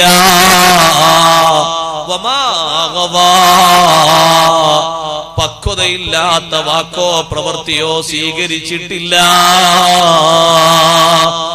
നബി സല്ലല്ലാഹു അലൈഹി വസല്ലമ തങ്ങളെ പറ്റി അല്ലാഹ് ഈ വിധം സത്യം ചെയ്ത് പറയുമ്പോ അവര് പറയുന്നത് നോക്ക്, നിങ്ങൾ എത്ര വിശ്വാസക്കേടാണ്. പോരാ, 100 പ്രാവശ്യം തങ്ങൾ ഇസ്തിഗ്ഫാർ ചൊല്ലുന്നതിനെ പറ്റി, 70 പ്രാവശ്യം ഇസ്തിഗ്ഫാർ ചൊല്ലുന്നതിനെ പറ്റി അത് ദോഷം പൊറുക്കാനാണെന്ന് പറഞ്ഞാൽ എത്ര കടുപ്പമായ വിഷയമാ. നബി സല്ലല്ലാഹു അലൈഹി വസല്ലമ തങ്ങൾക്ക് അങ്ങനെ ഒരു ദോഷമോ ആർക്കുള്ളത് കണ്ടെത്താൻ കഴിയുക? ലോകത്ത് ആർക്കാണ് അരിച്ചു പെറുക്കി നോക്കിയാൽ അത് കണ്ടെത്താൻ കഴിയുക? ഇല്ലേ ഇല്ല. ഒരാൾക്കും അവിടത്തെ പറ്റിയൊരു ദോഷമോ ദോഷപരമായിട്ടൊരു വാക്കോ കണ്ടെത്താനൊക്കൂല. പിന്നെന്തിനാണ് അസ്തഗ്ഫിറുല്ലാഹ് അല്ലദീം അത്ര അധികം ചൊല്ലിയത്? അത് ശുക്രിനാണ് സഹോദരങ്ങളെ, ശുക്രിനാണ്. അല്ലാഹു തആല ഏറ്റവും വലിയ നിഅമത്ത് ചെയ്തത് ആർക്കാ? ഏറ്റവും വലിയ അനുഗ്രഹം കൊടുത്തത് ആർക്കാ? ഹബീബ് റസൂലുള്ളാഹി സ്വല്ലല്ലാഹു അലൈഹി വസല്ലം. ഈ ദുനിയാവിൽ വെച്ച് അല്ലാഹുവിനെ കാണാൻ അല്ലാഹു തആല അനുവാദം കൊടുത്ത, അവസരം കൊടുത്ത ഒരേ ഒരു നേതാവ്. നിങ്ങൾ നോക്ക്, കലീമുല്ലാഹി മൂസ അലൈഹിസ്സലാം അല്ലാഹനെ കാണാൻ ആഗ്രഹം പ്രകടിപ്പിച്ചില്ലേ? റബ്ബി അരിനി അൻദുർ ഇലൈക്, അല്ലാഹുവേ നിന്നോട് സംസാരിച്ചിട്ട് നിന്നെ കാണാൻ എനിക്ക് വല്ലാത്തൊരു കൊതി. നീ നിന്നെ ഒന്ന് എനിക്ക് കാണിച്ചു താ അല്ലാഹ്. മൂസാ നബിയെ ലൻ തറാനി, നിങ്ങൾ എന്നെ കാണൂല, നിങ്ങൾക്ക് എന്നെ കാണാനൊക്കൂല എന്ന് പറഞ്ഞാ ദുനിയാവിൽ കാണാനൊക്കൂല. പക്ഷേ വീണ്ടും അടങ്ങാത്ത ആവേശത്തോടുകൂടെ ചോദിച്ചപ്പോ അതൊന്ന് ബോധ്യപ്പെടുത്തി കൊടുക്കാനല്ലേ അല്ലാഹു തആല പറഞ്ഞത്, നിങ്ങൾ നിൽക്കുന്ന തുരിസീന പർവ്വതത്തിന്റെ മേലെ കാലുറപ്പിച്ചിട്ടൊന്ന് നിൽക്കണം, എന്നിട്ട് അപ്പുറത്തുള്ള മലയിലേക്ക് നിങ്ങളൊന്ന് നോക്കണം. ഫലമ്മാ തജല്ലാ റബ്ബുഹു ലിൽ ജബലി ജഅലഹു ദക്ക വഖറ മൂസാ സ്വൈഖാ. ആ പർവ്വതത്തിലേക്ക് അല്ലാഹു തആലയുടെ നൂറു തജല്ലിയാത്തിൽ നിന്നൊരു ചെറിയ കണിക, അല്ലാഹു തആലാന്റെ നൂറു തജല്ലിയാത്ത് ബഹുമാനപൂരിതമായവന്റെ പ്രകാശരശ്മികളിൽ നിന്നൊരു ചെറുത് ആ പർവ്വതത്തിലേക്ക് അങ്ങ് വെളിവായപ്പോൾ ജഅലഹു ദക്കാ, താഴെ മേലോട്ട് നോക്കിയാൽ കുറെ ദൂരമുള്ള പർവ്വതം പൊടിപൊടിയായി മാറി. ഫലസ്തീനിലാണ് ആ പർവ്വതം, പോയി നോക്കൂ. ഇന്നതിന്റെ പേര് ജബൽ ദക്ക എന്നാണ്. ജബൽ ദക്ക എന്ന പർവ്വതത്തിന്റെ ശരിക്കുള്ള കളർ ഇന്ന് മങ്ങിയിട്ടാണുള്ളത്. ഒരു കാപ്പി കളറാണ് സഹോദരങ്ങളെ, സൗന്ദര്യമുള്ള കളർ പോലും പോയിട്ടുണ്ട്. ഇപ്പുറത്തുള്ള പർവ്വതത്തിൽ നിൽക്കുന്ന മൂസാ നബി അലൈഹിസ്സലാം ബോധരഹിതനായി വീണു. അങ്ങനെയല്ലേ ബോധം തെളിഞ്ഞപ്പോ ഖാല സുബ്ഹാനക തുബ്തു ഇലൈക വഅന അവ്വലുൽ മുഅ്മിനീൻ. റബ്ബേ, അടങ്ങാത്ത ആവേശം കൊണ്ട് ചോദിച്ചു പോയതാണ്, സമ്മതിക്കുന്നു അല്ലാഹ്. നിന്നെ ഇവിടെ നിന്ന് എനിക്ക് കാണാൻ കഴിയില്ലെന്ന് ഞാൻ വിശ്വസിക്കുന്നു. അല്ലാഹനെ കാണാൻ അല്ലാഹ് ഭാഗ്യം കൊടുത്ത നേതാവ് ഹബീബ് മുഹമ്മദുർ റസൂലുള്ളാഹ് സ്വല്ലല്ലാഹു അലൈഹി വസല്ലമ തങ്ങളല്ലേ. ജിബ്രീൽ അലൈഹിസ്സലാമിന് പോലും അല്ലാഹു തആല പരിധി വെച്ച് കൊടുത്തില്ലേ? സിദ്റത്തുൽ മുൻതഹ എന്ന് പറയുന്ന ഒരു വടാവൃക്ഷമുണ്ട്, ഏഴാനാകാശത്തിന്റെ അപ്പുറം. അതൊരു എന്താണ്, ആകാശത്തിന്റെ ഒരു അറ്റം. സിദ്ര എന്ന് പറഞ്ഞാൽ എലന്ത മരം എന്നാണ്. ആ മരത്തിന്റെ മേലെ ധാരാളം ഇലകളുണ്ട്.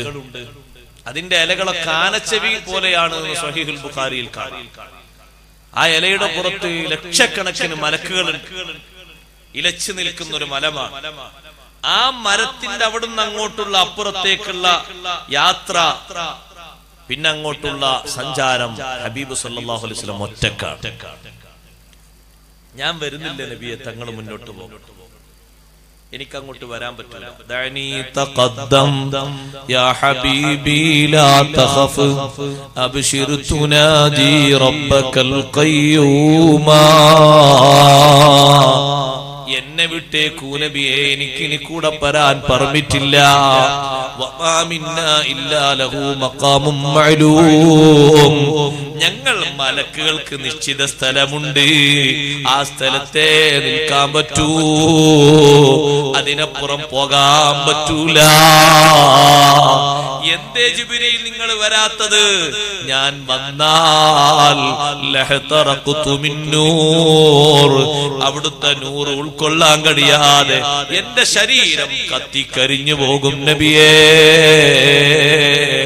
ആ നബി സല്ലല്ലാഹു അലൈഹി വസല്ലം അല്ലാഹുവിന്റെ ഹദ്റത്തിലെത്തി അല്ലാഹുവോട് സംസാരിച്ചു. റബ്ബ് തആല ധാരാളം ഇൽമു നൽകി. അല്ലാഹുവിനെ കാണാൻ കഴിയുക എത്ര വലിയ ഭാഗ്യമാണ്. അല്ലാഹ് നമുക്ക് ആഖിറത്തിൽ തൗഫീഖ് തരട്ടെ. ദുനിയാവിൽ സ്വപ്നത്തിൽ കണ്ട മഹാന്മാര് ധാരാളം ഉണ്ട്. ശർഹുൽ അഖായിദിൽ പറഞ്ഞില്ലേ, അഹ്മദ് ബിൻ ഹംബൽ റളിയല്ലാഹു അൻഹു 100 പ്രാവശ്യം അല്ലാഹുവിനെ സ്വപ്നത്തിൽ കണ്ടിട്ടുണ്ട്. അത് വല്ലാത്തൊരു ഒളിവാണ്, സ്വപ്നത്തിലാണ്. നേർക്ക് നേരെയുള്ള കാഴ്ചക്ക് അല്ലാഹു അവസരം കൊടുത്തത്, പെർമിറ്റ് കൊടുത്തത് ഏറ്റവും വലിയ അനുഗ്രഹമല്ലേ അത്? അത് ഒരേ ഒരു നേതാവിനാണ്, മുഹമ്മദുർ റസൂലുള്ളാഹ് സല്ലല്ലാഹു അലൈഹി വസല്ലം.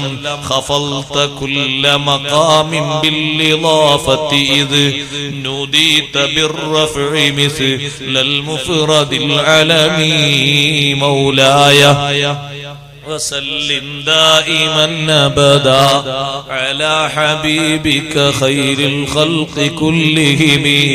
എല്ലാ സ്റ്റേജുകളും കവച്ച് വെച്ച് മുന്നോട്ട് പോയ നേതാവ്.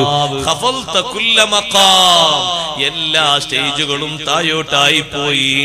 ഉയർന്ന സ്റ്റേജിലേക്ക് എത്തിയത് ഹബീബ് റസൂലുള്ളാഹി സ്വല്ലല്ലാഹു അലൈഹി വസല്ലം തങ്ങൾ മാത്രമാണ്. അതുകൊണ്ടാണ് അത്രയും അള്ളാഹുവിനെ കാണാനുള്ള ആഗ്രഹം പ്രകടിപ്പിച്ചത് കൊണ്ടാണ് അള്ളാഹുവിനെ കണ്ട് വരുന്ന നബിതങ്ങളെ കാണാൻ വേണ്ടിയിട്ട് വഴിയോരത്ത് കലീമുല്ലാഹി മൂസാ അലൈഹിസ്സലാമിനെ അല്ലാഹ് നിർത്തിയല്ലോ. എന്താ സമ്മാനം കിട്ടിയെന്ന് ചോദിക്കാൻ എത്ര നബിമാരുണ്ട്? ഇബ്രാഹിം നബിനെ നിർത്തിക്കൂടായിരുന്നില്ല? എന്തേ ആദം നബി അലൈഹിസ്സലാമിനെ നിർത്തിക്കൂടായിരുന്നില്ല? എന്തേ നബിയെ കിട്ടിയത്? നിസ്കാരം കിട്ടിയിട്ടുണ്ട്, 50 വക്ത് നിസ്കാരം. അതാ ചോദ്യത്തിന് വേണ്ടി മാത്രം നിർത്തിയതല്ല. അള്ളാനെ കാണാൻ ഏറെ ആഗ്രഹിച്ചു, ദുനിയാവിൽ വെച്ച് ചോദിച്ചു, നടന്നില്ല. എന്നാൽ കണ്ടവരെ കണ്ടോട്ടെ, അതിനൊരു സുഖമുണ്ടല്ലോ. അതിനാണ് കലീമുല്ലാഹി മൂസാ അലൈഹിസ്സലാം. മൂസാ നബി അല്ലാഹുവിടെ നിർത്തിക്കൊടുത്തത്. മൂസാ നബി അലൈഹിസ്സലാം അതേറെ ആസ്വദിച്ചു.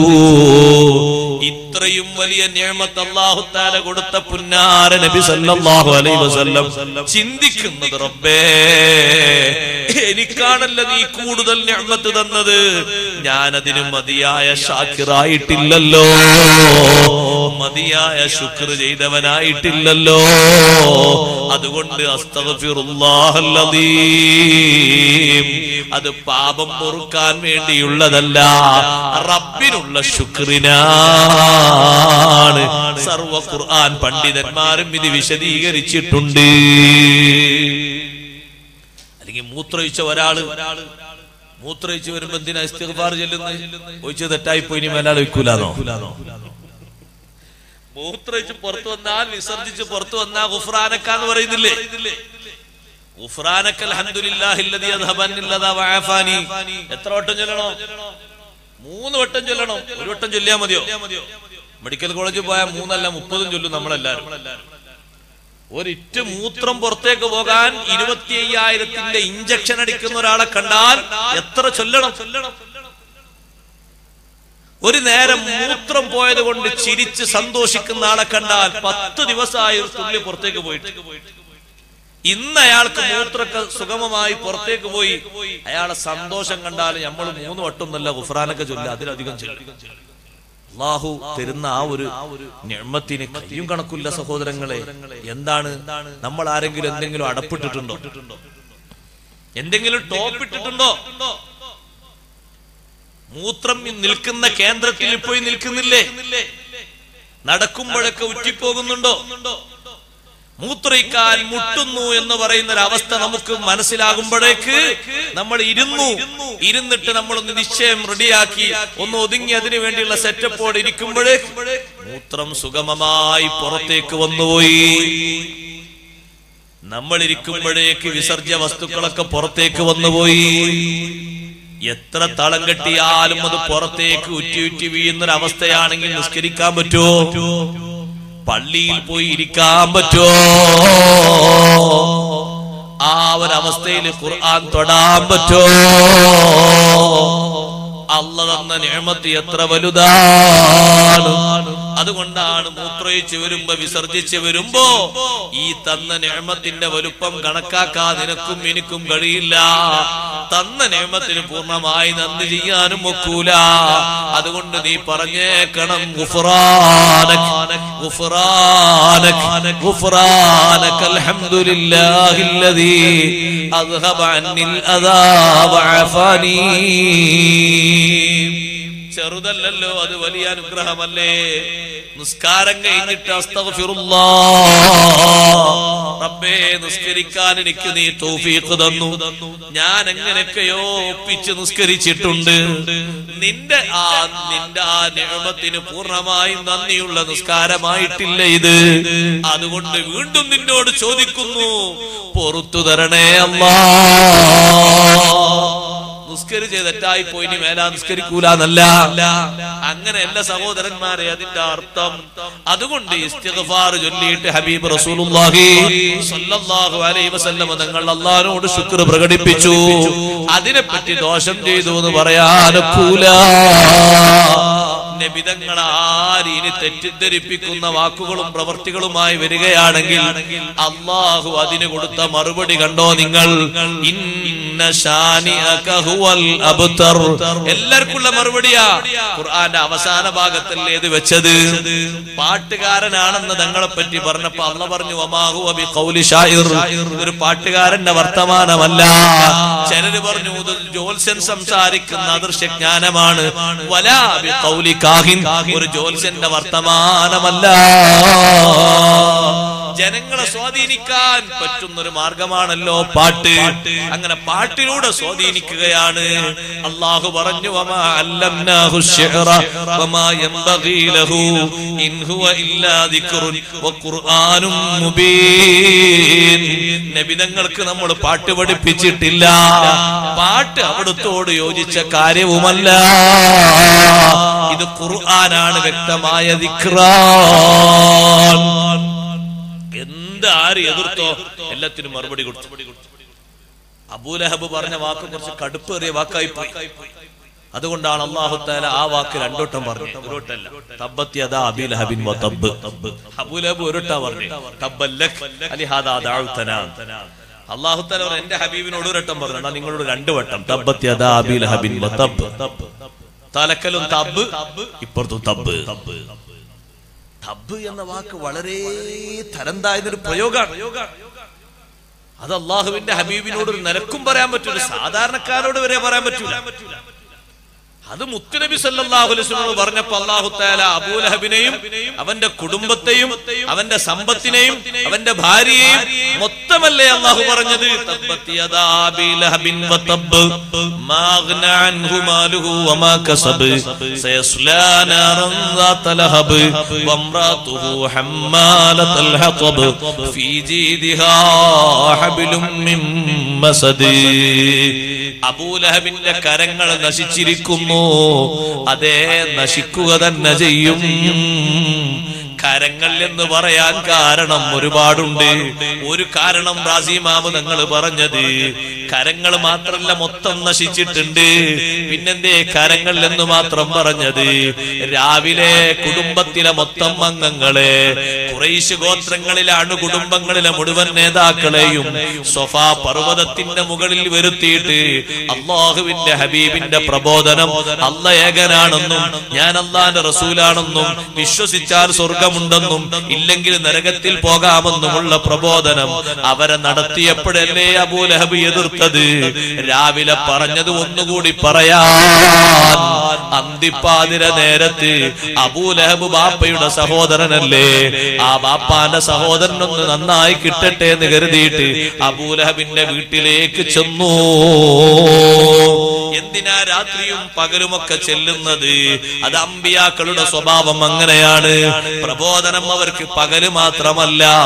റബ്ബി ഇന്നി ദഅഉതു ഖൗമി ലൈലം വനഹാറാ. ശൈഖുൽ അംബിയാ നൂഹ് നബി അലൈഹിസ്സലാം പറഞ്ഞു, റബ്ബേ എന്റെ സമുദായത്തെ രാവും പകലും ഞാൻ നിന്റെ മാർഗത്തിലേക്ക് ക്ഷണിച്ചിട്ടുണ്ട്. പക്ഷേ ഫലം യസിദുഹും ദുആഇ ഇല്ലാ ഫിറാറാ. ഞാൻ ക്ഷണിക്കും തോറും അവർ ഓടി ഓടി ഓടി ഓടി അകന്നു പോയതാണ്. അപ്പൊ അംബിയാഇന്റെ മാതൃക സ്വീകരിക്കാൻ രാത്രി ചെന്നപ്പോ അബൂലഹബിന് തോന്നി ഇതെന്തോ ക്ഷമാപണം നടത്താൻ വേണ്ടി വന്നതാണ്. പകല് പറഞ്ഞ കാര്യം തെറ്റായി പോയി, ക്ഷമിക്കണേ എന്ന് പറയാൻ വന്നതാണ്. അബൂലഹബ് ഒന്ന് കഥവ് തുറന്നു കൊടുത്തു. എന്തേ വന്നു? ഞാൻ ആ പകല് പറഞ്ഞ കാര്യം ഒന്നുകൂടി പറയാൻ വേണ്ടി വന്നു. അല്ല, ആൾക്കാരെ മുന്നിലാകുമ്പോ ഒന്ന് വിശ്വസിക്കാൻ കുറവുണ്ടെങ്കിൽ ആ സ്വകാര്യമായിട്ട് വിശ്വസിച്ചോട്ടെ. അങ്ങനെ ഉണ്ടാവില്ല ചില ആൾക്കാർ. ചിലർക്ക് അങ്ങനെയാണ്. ജനങ്ങളെ മുന്നിൽ സംഭാവന തരാൻ പാടില്ല, ഒറ്റക്കാണ് കുറെ സംഭാവന തരും. രണ്ടു തരം ഉണ്ടാവും. ചിലര് ഒറ്റക്കും കൊടുക്കും, അല്ലാതെയും കൊടുക്കും. സിർറൻ വാലാനിയാന്ന് ഖുർആൻ പറഞ്ഞു, രണ്ടൽക്കും കൊടുക്കാലോ. രഹസ്യമായിട്ടും കൊടുക്കാം, പരസ്യമായിട്ടും കൊടുക്കാം, കുഴപ്പമൊന്നുമില്ല. നീയത്ത് നന്നാക്കിയാൽ മതി. അള്ളാഹു നമ്മുടെ നീയത്തൊക്കെ നന്നാക്കി തരണം. എങ്ങനെയും കൊടുക്കും, കുഴപ്പമൊന്നുമില്ല. ചിലത് രഹസ്യമായിട്ട് കൊടുക്കാൻ പാടില്ലാത്തതുകൊണ്ട് പരസ്യമായിട്ട് തന്നെ കൊടുക്കണം, തെറ്റിദ്ധാരണ നീങ്ങാൻ. ചിലത് രഹസ്യ പരസ്യമായിട്ട് കൊടുക്കുന്നത് രഹസ്യമായിട്ട് തന്നെ കൊടുക്കണം. അങ്ങനെയുണ്ട്. ഇരിക്കട്ടെ, ഇത് സ്വകാര്യമായിട്ടൊന്ന് പറഞ്ഞ് നന്നാക്കാൻ വേണ്ടിയിട്ട് വന്നതാണ്. ഞാൻ നേതാക്കളുടെ ഇടയിലാവുമ്പോൾ നിങ്ങൾക്ക് വിശ്വസിക്കാൻ ഒരു പക്ഷെ പ്രയാസം ഉണ്ടാവും. ഞാൻ ഒന്നുകൂടി പറയാൻ വന്നു. അപ്പോഴേക്ക് അബൂലഹബിന് കലി കയറി, ക്രോധം വർദ്ധിച്ചു. അവൻ പറഞ്ഞു, ലാ ഊമിനു ബിക ഹത്താ യുഅ്മിന ബിക ഹാദൽ ജദിയു. ഒരു വയസ്സ് തികയാത്തൊരു ആട്ടിൻകുട്ടി ഉണ്ട് വീട്ടിലൊക്കെ, ഇങ്ങനെ ഓടി നടക്കുന്ന ചെറിയൊരു ആട്ടിൻകുട്ടി. ആ ആട്ടിൻകുട്ടിയിലേക്ക് ചൂണ്ടിയിട്ട് പറഞ്ഞു, ഈ ഒരു വയസ്സ് തികയാത്ത ആട്ടിൻകുട്ടി നിന്നെ വിശ്വസിക്കുന്നവരെ ഞാൻ വിശ്വസിക്കൂല എന്ന്. അബൂലഹബിന്റെ വിചാരം ആട്ടിൻകുട്ടിക്ക് നബി തങ്ങൾ അറിയില്ല. അങ്ങനെയാണ് അത് പറഞ്ഞത്, അല്ലെങ്കിൽ പറയില്ലല്ലോ. അപ്പൊ നബി സല്ലല്ലാഹു അലൈഹി വസല്ലം അബൂലഹബ് അപ്പുറത്ത് നിൽക്കുന്നുണ്ട്. ആട്ടിൻകുട്ടിയോട് ചോദിച്ചു, ആട്ടിൻകുട്ടി ഞാനാരാണ്? ആട്ടിൻകുട്ടി അതാ പറയുന്നു, അൻത അബ്ദുല്ലാഹി വറസൂലുഹു ജഅലകല്ലാഹു ഖാതിമൻ ലിന്നബിയ്യീൻ. ഓ, അവിടുന്ന് അള്ളാഹുവിന്റെ അടിമയാണ്, അള്ളാഹുവിന്റെ റസൂലാണ്. അള്ളാഹു നബിമാർക്ക് പരിസമാപ്തി കുറിക്കുന്ന ആളായിട്ട് തങ്ങളെ കൊണ്ടുവന്നിട്ടുണ്ട്. ആട്ടിൻകുട്ടി ഇത് പറഞ്ഞപ്പോ അബൂലഹബ് ചൂളിപ്പോയില്ലേ? അപ്പൊ സത്യത്തിൽ അബൂലഹബ് എന്ത് പറയണം? ലാ ഇലാഹ ഇല്ലല്ലാഹു മുഹമ്മദുർ റസൂലുള്ളാഹ് പറഞ്ഞ് വിശ്വസിക്കണം. അതിന് അള്ളാഹ് കൊടുത്തവർ കാണിച്ചു കൊടുത്ത ദൃഷ്ടാന്താണത്. ആഖിറത്തിലും തെളിവും കിട്ടിയില്ല എന്ന് പറയാൻ പാടില്ല. അതിനൊരു ചാൻസ് അബൂലഹബിന് വേണ്ടേ? അതിനാ ഇത് കൊടുത്തു. അബൂലഹബ് അടുക്കളയിൽ ചെന്ന് കത്തി എടുത്ത് കൊണ്ടുവന്നു. എത്ര ക്രൂരതല്ല മനസ്സ് നോക്ക് നിങ്ങൾ. പച്ചയിൽ ആ ആട്ടിൻകുട്ടിയുടെ കരങ്ങൾ മുറിച്ചു മാറ്റി. ചോരയിൽ കിടന്നിട്ട് ഇങ്ങനെ പെടയുകയാണ്. ഇതുകൊണ്ടാണ് അല്ലാഹു തആല തബ്ബത് യദാ അബീ ലഹബിൻ വതബ്, അബൂലഹബിന്റെ കരങ്ങൾ, യദാ അബീ ലഹബിൻ, അബൂലഹബിന്റെ കരങ്ങൾ എന്ന് അല്ലാഹു തആല പറഞ്ഞത്. നോക്ക് നിങ്ങൾ, അവിടെ സ്വന്തം പേര് പറയാതെ അബൂലഹബ് എന്നല്ലേ പറഞ്ഞത്. അബൂലഹബിന്റെ സ്വന്തം പേരതല്ല, വാപ്പിയും വിട്ട പേരതല്ല. ആ പേരിൽ ഒരു സൂചനയുണ്ട്, അയാള് നരകക്കാരനാണ്. ലഹബ് എന്ന വാക്കിന്റെ അർത്ഥം തീനാളം എന്നാണ്. അബൂലഹബ് എന്ന് പറഞ്ഞാലോ തീനാളം പറ്റിയ ആള് എന്നാണ്. അതിന്റെ അർത്ഥം അയാള് ജഹന്നമിയാണ്, നരകത്തിൽ പോകാനുള്ള ആളാണ്. ഇഷ്ടം പോലെ സ്വത്തുള്ള ആളാണ്. ഒരു സാധാരണ മനുഷ്യനെ പോലെ സ്വത്ത് ഉപകരിച്ചിട്ടില്ല, സമ്പാദ്യമായ മക്കളും ഉപകരിച്ചിട്ടില്ല. ഒരു സാധാ മനുഷ്യന് രോഗം ബാധിച്ച ട്രീറ്റ്മെന്റ് ചെയ്യും പോലെ പോലും അബൂലഹബിന് ട്രീറ്റ്മെന്റ് കിട്ടിയില്ല. അതിന്റെ ഗൗരവം മനസ്സിലാക്കണം. നിബിതങ്ങളെ എതിർക്കുന്നവന്റെ ആഖിബത്ത് മോശമാണ്, അവന്റെ ദുനിയാവും ആഖിറത്തും മോശമാണ്. അല്ലാഹു നമ്മളെ കാത്തു രക്ഷിക്കട്ടെ. അത്തരത്തിൽ ഒരാളെയും ഖൽബ് കൊണ്ടോ ശരീരം കൊണ്ടോ മറ്റോ സഹായിക്കാൻ പാടില്ല, സ്നേഹിക്കാൻ പാടില്ല, സഹകരിക്കാൻ പാടില്ല. അത്തരക്കാരായ നബിതങ്ങളെ എതിർക്കുന്ന അവിടുത്തെ പൂർണ്ണമായി വിശ്വസിക്കാതെ ഒറ്റെണ്ണത്തിനെയും വിശ്വസിക്കാൻ പോലും പാടില്ല. അവർക്ക് അല്ലാഹുവിന്റെ ഹബീബിൽ വിശ്വാസമില്ലല്ലോ, പേരിൽ മാത്രം അവർ മുസ്ലിങ്ങളാണ്, നിസ്കാരം മാത്രം നിസ്കരിക്കുന്നുണ്ട്. അങ്ങനെ എന്താ കഥ? അങ്ങനെ മദീനത്തുണ്ടായിരുന്നില്ല ആൾക്കാർ, മദീനത്തുണ്ടായിരുന്നില്ലേ അങ്ങനത്തെ ആൾക്കാർ? നബിതങ്ങളെ കൂടെ നിസ്കരിക്കാൻ വരും, ലാസ്റ്റാ വരിക. എന്താ ലാസ്റ്റ് വരാൻ കാരണം വെച്ചാൽ അത്തഹിയാത്തിൽ ഒന്നുകൂടിയ പിന്നെ അവനാന്റെ പോലെ വേഗം നിസ്കരിച്ചു പോകാലോ. മറ്റേത് 4 റക്അത്ത് ഇങ്ങനെ താങ്ങി നിൽക്കണ്ടേ, അതുകൊണ്ട് അവസാനത്തെ അത്തഹിയാത്തിൽ ഒന്നങ്ങ് കൂടും. അതാ വൈദാ കാമൂല സ്വലാത്തി കാമു ഉസാല എന്ന് പറഞ്ഞു. യുദ്ധത്തിനൊക്കെ പോകും, പിന്നിലിങ്ങനെ നിൽക്കും. യുദ്ധം ഇങ്ങനെ കൊടുമ്പിരി കൊള്ളുകയാണെങ്കിൽ പെട്ടെന്ന് ഊരിട്ട് ഗനീമത്ത് കിട്ടിയെന്നുണ്ടാ ഞങ്ങളുണ്ടായിരുന്നു എന്നാണ് വരും. അതന്നെ കിട്ടുന്നോടത്തൊക്കെ ഉണ്ടാകും, കൊടുക്കുന്നോടത്തുണ്ടോ ഒന്നും ഉണ്ടാവില്ല. ഇങ്ങനത്തെ കപടന്മാരുണ്ടായില്ലേ? അക്കൂട്ടത്തിൽപ്പെട്ട ആളല്ലേ അബ്ദുല്ലാഹി ഇബ്നു ഉബൈ ഇബ്നു സലൂൽ റളിയല്ലാഹു അൻഹു പോണ മുനാഫിക്കിന്റെ നേതാവാ അബ്ദുല്ലാഹി ഇബ്നു ഉബൈ ഇബ്നു സലൂൽ. അവന്റെ ജനാസ നിസ്കാരത്തിന് വേണ്ടി നബി തങ്ങൾ ഇങ്ങനെ നിന്നു. ഏതാണ് ഈ അബ്ദുല്ലാഹി ഇബ്നു ഉബൈ ഇബ്നു സലൂൽ? അല്ലാഹുവിന്റെ ഹബീബിനെ തക്കം കിട്ടുമ്പോഴൊക്കെ എതിർത്ത ആളല്ലേ? നബി സല്ലല്ലാഹു അലൈഹി വസല്ലം തങ്ങളുടെ ഇൽമുൽ ഗൈബിനെ ആദ്യമായി ചോദ്യം ചെയ്ത ആളല്ലേ? അല്ലാഹുവിന്റെ ഹബീബ് ബനുൽ മുസ്തലഖ് യുദ്ധം കഴിഞ്ഞ് വരുമ്പോ ഒരു സ്ഥലത്തെത്തി. അവിടെ താമസിച്ചിട്ട് കുറച്ചു നേരം കഴിഞ്ഞ് വെയിലിന്റെ ചൂടൊക്കെ മാറിയിട്ട് പോകാന്ന് പറഞ്ഞു. അങ്ങനെ ഒരു വിവരം നബി തങ്ങൾ പറഞ്ഞ ആ സ്വഹാബത്ത് പെട്ടെന്ന് തെരയും. നല്ല ഇലയുള്ള തണലുള്ള മരം നോക്കിയിട്ട് നബി തങ്ങൾക്ക് അവിടെ ചെറിയൊരു ടെന്റ് കെട്ടിക്കൊടുക്കും. അല്ലാഹുവിന്റെ ഹബീബിന് ആദ്യം വിശ്രമ കേന്ദ്രം ഒരുക്കും, എന്നിട്ട് അവിടുത്തെ വാഹനത്തെ അയച്ചു വിടും. സ്വഹാബത്തിന്റെ പതിവങ്ങനെയാണ്. ഏകദേശം ചൂടങ്ങ് നീങ്ങിയപ്പോ അല്ലാഹുവിന്റെ ഹബീബ് പോകാന്ന് പറഞ്ഞു. അപ്പൊ എണീറ്റ് നോക്കുമ്പോ തൊട്ടടുത്ത് വിട്ട വാഹനം കാണുന്നില്ല. സ്വഹാബത്തിനെ വിളിച്ചു പറഞ്ഞ വാഹനം ഇവിടെ കെട്ടിയിരുന്നു, കാണുന്നില്ലെന്ന് തെരഞ്ഞു നോക്കൂ. അവരങ്ങ് പോകാൻ ഒരുങ്ങുമ്പോ ശക്തമായ കാറ്റടിച്ച് വീശി. അപ്പൊ തങ്ങൾ പറഞ്ഞു, ഈ കാറ്റ് തന്ന സന്ദേശം എന്താണെന്നറിയോ? മദീനയിൽ റിഫാത്ത് എന്ന് പറയുന്ന ഒരു മനുഷ്യനുണ്ട്, ആ മനുഷ്യൻ മൗത്തായിട്ടുണ്ട്. അവിടെ മുനാഫിക്കുകളുടെ വലിയ നേതാവാണ് അയാൾ മരിച്ചിട്ടുണ്ട്. ഇത് രണ്ടും കൂടി യോജിപ്പിച്ചിട്ട് അബ്ദുല്ലാഹി ഇബ്നു ഉബൈ ഇബ്നു സലൂൽ പറഞ്ഞു, ഇത് നല്ല രസമുണ്ട്. എത്രയോ മൈലുകൾക്കപ്പുറത്തുള്ള മദീനയിൽ ഒരാൾ മരിച്ചു എന്നുള്ളത് കാറ്റടിച്ച് വീശിയിട്ട് വിവരം കിട്ടി. തന്റെ വാഹനം എവിടെയാണെന്ന് അറിയുന്നില്ല, അതിനാളെ വിട്ടിട്ടുണ്ട്. അടുത്തുള്ള വാഹനം തിരിയുന്നില്ല, ദൂരെ നടന്ന മരണം അറിയുന്നുണ്ട്. അവിടുത്തെ അദൃശ്യജ്ഞാനത്തെ ചോദ്യം ചെയ്തതാ. അപ്പൊ സ്വഹാബത്ത് വന്ന് പറഞ്ഞു, നബിയേ, അബ്ദുല്ലാഹി ഇബ്നു ഉബൈ ഇബ്നു സലൂൽ ഇങ്ങനെ കെണിയൊപ്പിക്കുന്നുണ്ട്. അവന്റെ സിൽബന്തികളെ വിളിച്ചിട്ട് പറഞ്ഞു, നോക്കി നിങ്ങൾ നല്ല രസമുണ്ട് ഒരു പരിപാടി. മദീനത്ത് ഒരാള് മരിച്ചത് ഇപ്പൊ അടിച്ച വീശ കാറ്റുകൊണ്ട് സന്ദേശം കിട്ടിയെന്ന് പറഞ്ഞു. ഇവിടെ നേരത്തെ ഉണ്ടായിരുന്ന ഒട്ടകം എവിടെ പോയി എന്ന് അറിയുന്നില്ല, തരയാൻ ആളെ വിട്ടു. സ്വഹാബത്തിന് കൂലി കിട്ടിക്കോട്ടെ എന്ന് കരുതി നബി തങ്ങൾ വിട്ടതാണ്. അകലെയൊന്നും പോകണ്ട, അത് അടുത്ത് തന്നെ ഉണ്ട്, അല്ലാഹുവിന്റെ ഹബീബിന് അറിയാം. വിളിച്ചിട്ട് പറഞ്ഞു, നിങ്ങൾ വിഷമിക്കണ്ട, അക്കാണുന്ന മരം കണ്ടില്ലേ, അതിന്റെ ചില്ലയിൽ എന്റെ ഒട്ടകത്തിന്റെ കടിഞ്ഞാണ് കുടുങ്ങി കിടക്കുന്നുണ്ട്, പോയി അയച്ചു കൊണ്ടുവന്നോളൂ. അബ്ദുല്ലാഹി ഇബ്നു ഉബൈ ഇബ്നു സലൂൽ ചൂളിപ്പോയി. അല്ലാഹുവിന്റെ ഹബീബിനെ തക്കം കിട്ടുന്ന നേരത്തൊക്കെ വിമർശിച്ചിട്ടുണ്ട്. പോരാ, ബഹുമാനപ്പെട്ട ആയിഷ ബീവി റളിയല്ലാഹു അൻഹയ്ക്കെതിരെ അപവാദ പ്രചരണം നടത്തുന്നതിൽ തലതുടക്കം കുറിച്ചത്, തലതൊട്ടപ്പനായി വർത്തിച്ചത് അബ്ദുല്ലാഹി ഇബ്നു ഉബൈ ഇബ്നു സലൂല. ബനുൽ മുസ്തലഖ് യുദ്ധം കഴിഞ്ഞിട്ട് അവിടുന്ന് അങ്ങോട്ട് മടങ്ങി പോരുമ്പോ നബി തങ്ങളോടും സഹാബത്തിനോടുമുള്ള ഈർഷ്യത കൊണ്ട് പറഞ്ഞു, ഞങ്ങൾ മദീനയിലെത്തട്ടെ,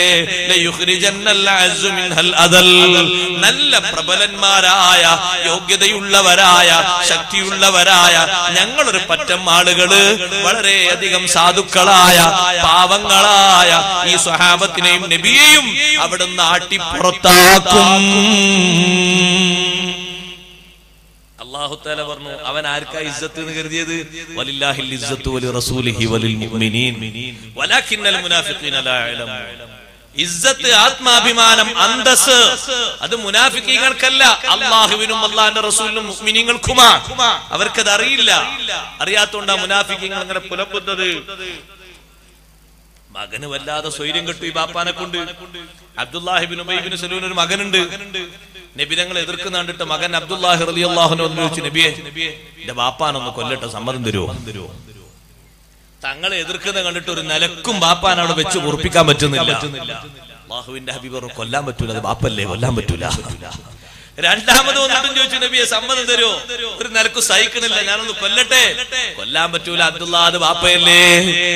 മൂന്നാമതും ചോദിച്ചു, സമ്മതം കൊടുത്തില്ല. കുറച്ചു കാലം കഴിഞ്ഞ് അബ്ദുല്ലാഹി ഇബ്നു ഉബൈ ഇബ്നു സലൂൽ മരിച്ചു. മരിച്ചപ്പോ പലരും പറഞ്ഞു മകനോട്, നിങ്ങളെ വാപ്പാന്റെ ജനാസ നബി തങ്ങൾ നിസ്കരിക്കാൻ സാധ്യതല്ല. കാരണം അത്രയും എതിർത്ത ആളല്ലേ. എവിടെ കിട്ടുന്നുണ്ടോ പോയിന്റ് അവിടെ നോക്കിയത്. അങ്ങനെ ഉണ്ടാവും ചില മനുഷ്യന്മാർ. കേട് മാത്രം കണ്ട് എതിർക്കും, നല്ല ഒന്നും കാണൂല. അങ്ങനെ ആകാൻ പാടില്ല. അതാണ് ഈച്ചന്റെ സ്വഭാവം.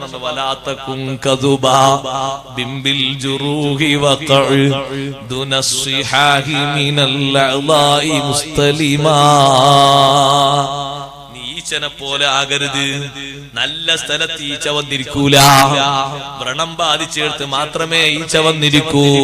വ്രണം ബാധിച്ച സ്ഥലാണോ നീ ഈച്ചങ്ങനെ മണത്തു നോക്കൂ, അല്ലെങ്കിൽ ഈച്ചങ്ങ് മാറിപ്പോകും. ചെറിയ ഒരു പരിക്ക് പറ്റിയെടുത്താണെങ്കിൽ അവിടെ പതുക്കൊന്ന് തോണ്ടി നോക്ക്, എന്തെങ്കിലും കിട്ടുമോന്ന്. അതേ ഈച്ചന്റെ സ്വഭാവം നീ സ്വീകരിക്കരുത്.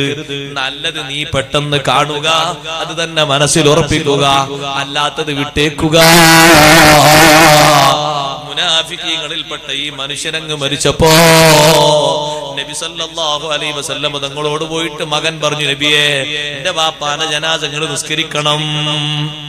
നബി സല്ലല്ലാഹു അലൈഹി വസല്ലം ഞാൻ നിസ്കരിക്കാന്ന് പറഞ്ഞു. തങ്ങൾ വന്നു മദീനത്തെ പള്ളിയിൽ ജനാസ കൊണ്ടുവന്നു. ജനാസന്റെ മുന്നിലേക്ക് നിസ്കരിക്കാൻ വേണ്ടി അല്ലാഹുവിന്റെ ഹബീബ് ഇങ്ങനെ നിന്നപ്പോ ഉമർ റളിയല്ലാഹു അൻഹു ഒന്ന് പതുക്കെ ഇങ്ങനെ തൊട്ട്, ഇയാൾക്ക് നിങ്ങൾ നിസ്കരിക്കാൻ നബിയെ ഈ കിടക്കുന്ന നിങ്ങളെ ഇൽമുൽ ഗൈബ് അദൃശ്യജ്ഞാനം ആദ്യം ചോദ്യം ചെയ്ത ആളല്ലേ കിടക്കുന്നത്. ആയിഷ ബീവിയെ പറ്റി അപവാദ പ്രചരണം നടത്തുന്നതിന് തുടക്കം കുറിച്ച ആളിൽ കിടക്കുന്ന ആളല്ലേ. ഒരുപാട് വിഷമങ്ങൾ സൃഷ്ടിച്ചിട്ടില്ലേ നബിയെ. പലപ്പോഴും തങ്ങളെ അപകീർത്തിപ്പെടുത്തുന്ന എത്ര സ്വഭാവങ്ങളാണ് ഇയാളിൽ നിന്നുണ്ടായത്. അല്ലാഹുവിന്റെ ഹബീബ് പറഞ്ഞു, ഇന്നി ഹുയ്യിർതു, എനിക്ക് അല്ലാഹു തആല ഇഷ്ടാനുസരണം ചെയ്യാനുള്ള പെർമിറ്റ് തന്നിട്ടുണ്ട്. നിസ്കരിക്കണമെങ്കിൽ നിസ്കരിക്കാം, നിസ്കരിക്കുന്നില്ലെങ്കിൽ നിസ്കരിക്കണ്ട. ഇവങ്ങൾ നിസ്കരിച്ചു. നിസ്കാരം കഴിഞ്ഞിട്ട് ഇറങ്ങുമ്പോഴേ കായത്തിറങ്ങിപ്പോയി. വലാ തുസല്ലി അലാ അഹദിൻ മിൻഹും മാത അബദാ വലാ തഖും അലാ ഖബരിഹി. ഈ വകുപ്പിൽപ്പെട്ട കമ്പനിയിൽപ്പെട്ട ആര് മരിച്ചാലും തങ്ങൾ നിസ്കരിച്ചുകൂടാ, അവരെ ഖബറും പുറത്ത് പോലും നിന്നുകൂടാ. ഇന്നഹും കഫറൂ ബില്ലാഹി വറസൂലിഹി വമാതൂ വഹും ഫാസിഖൂൻ. തികഞ്ഞ വിശ്വാസമില്ലാതെ ഫാസിഖീങ്ങളായി മരിച്ചുപോയവരാണ് നബിയേ. അതുകൊണ്ട് നിസ്കരിക്കാൻ പറ്റൂല.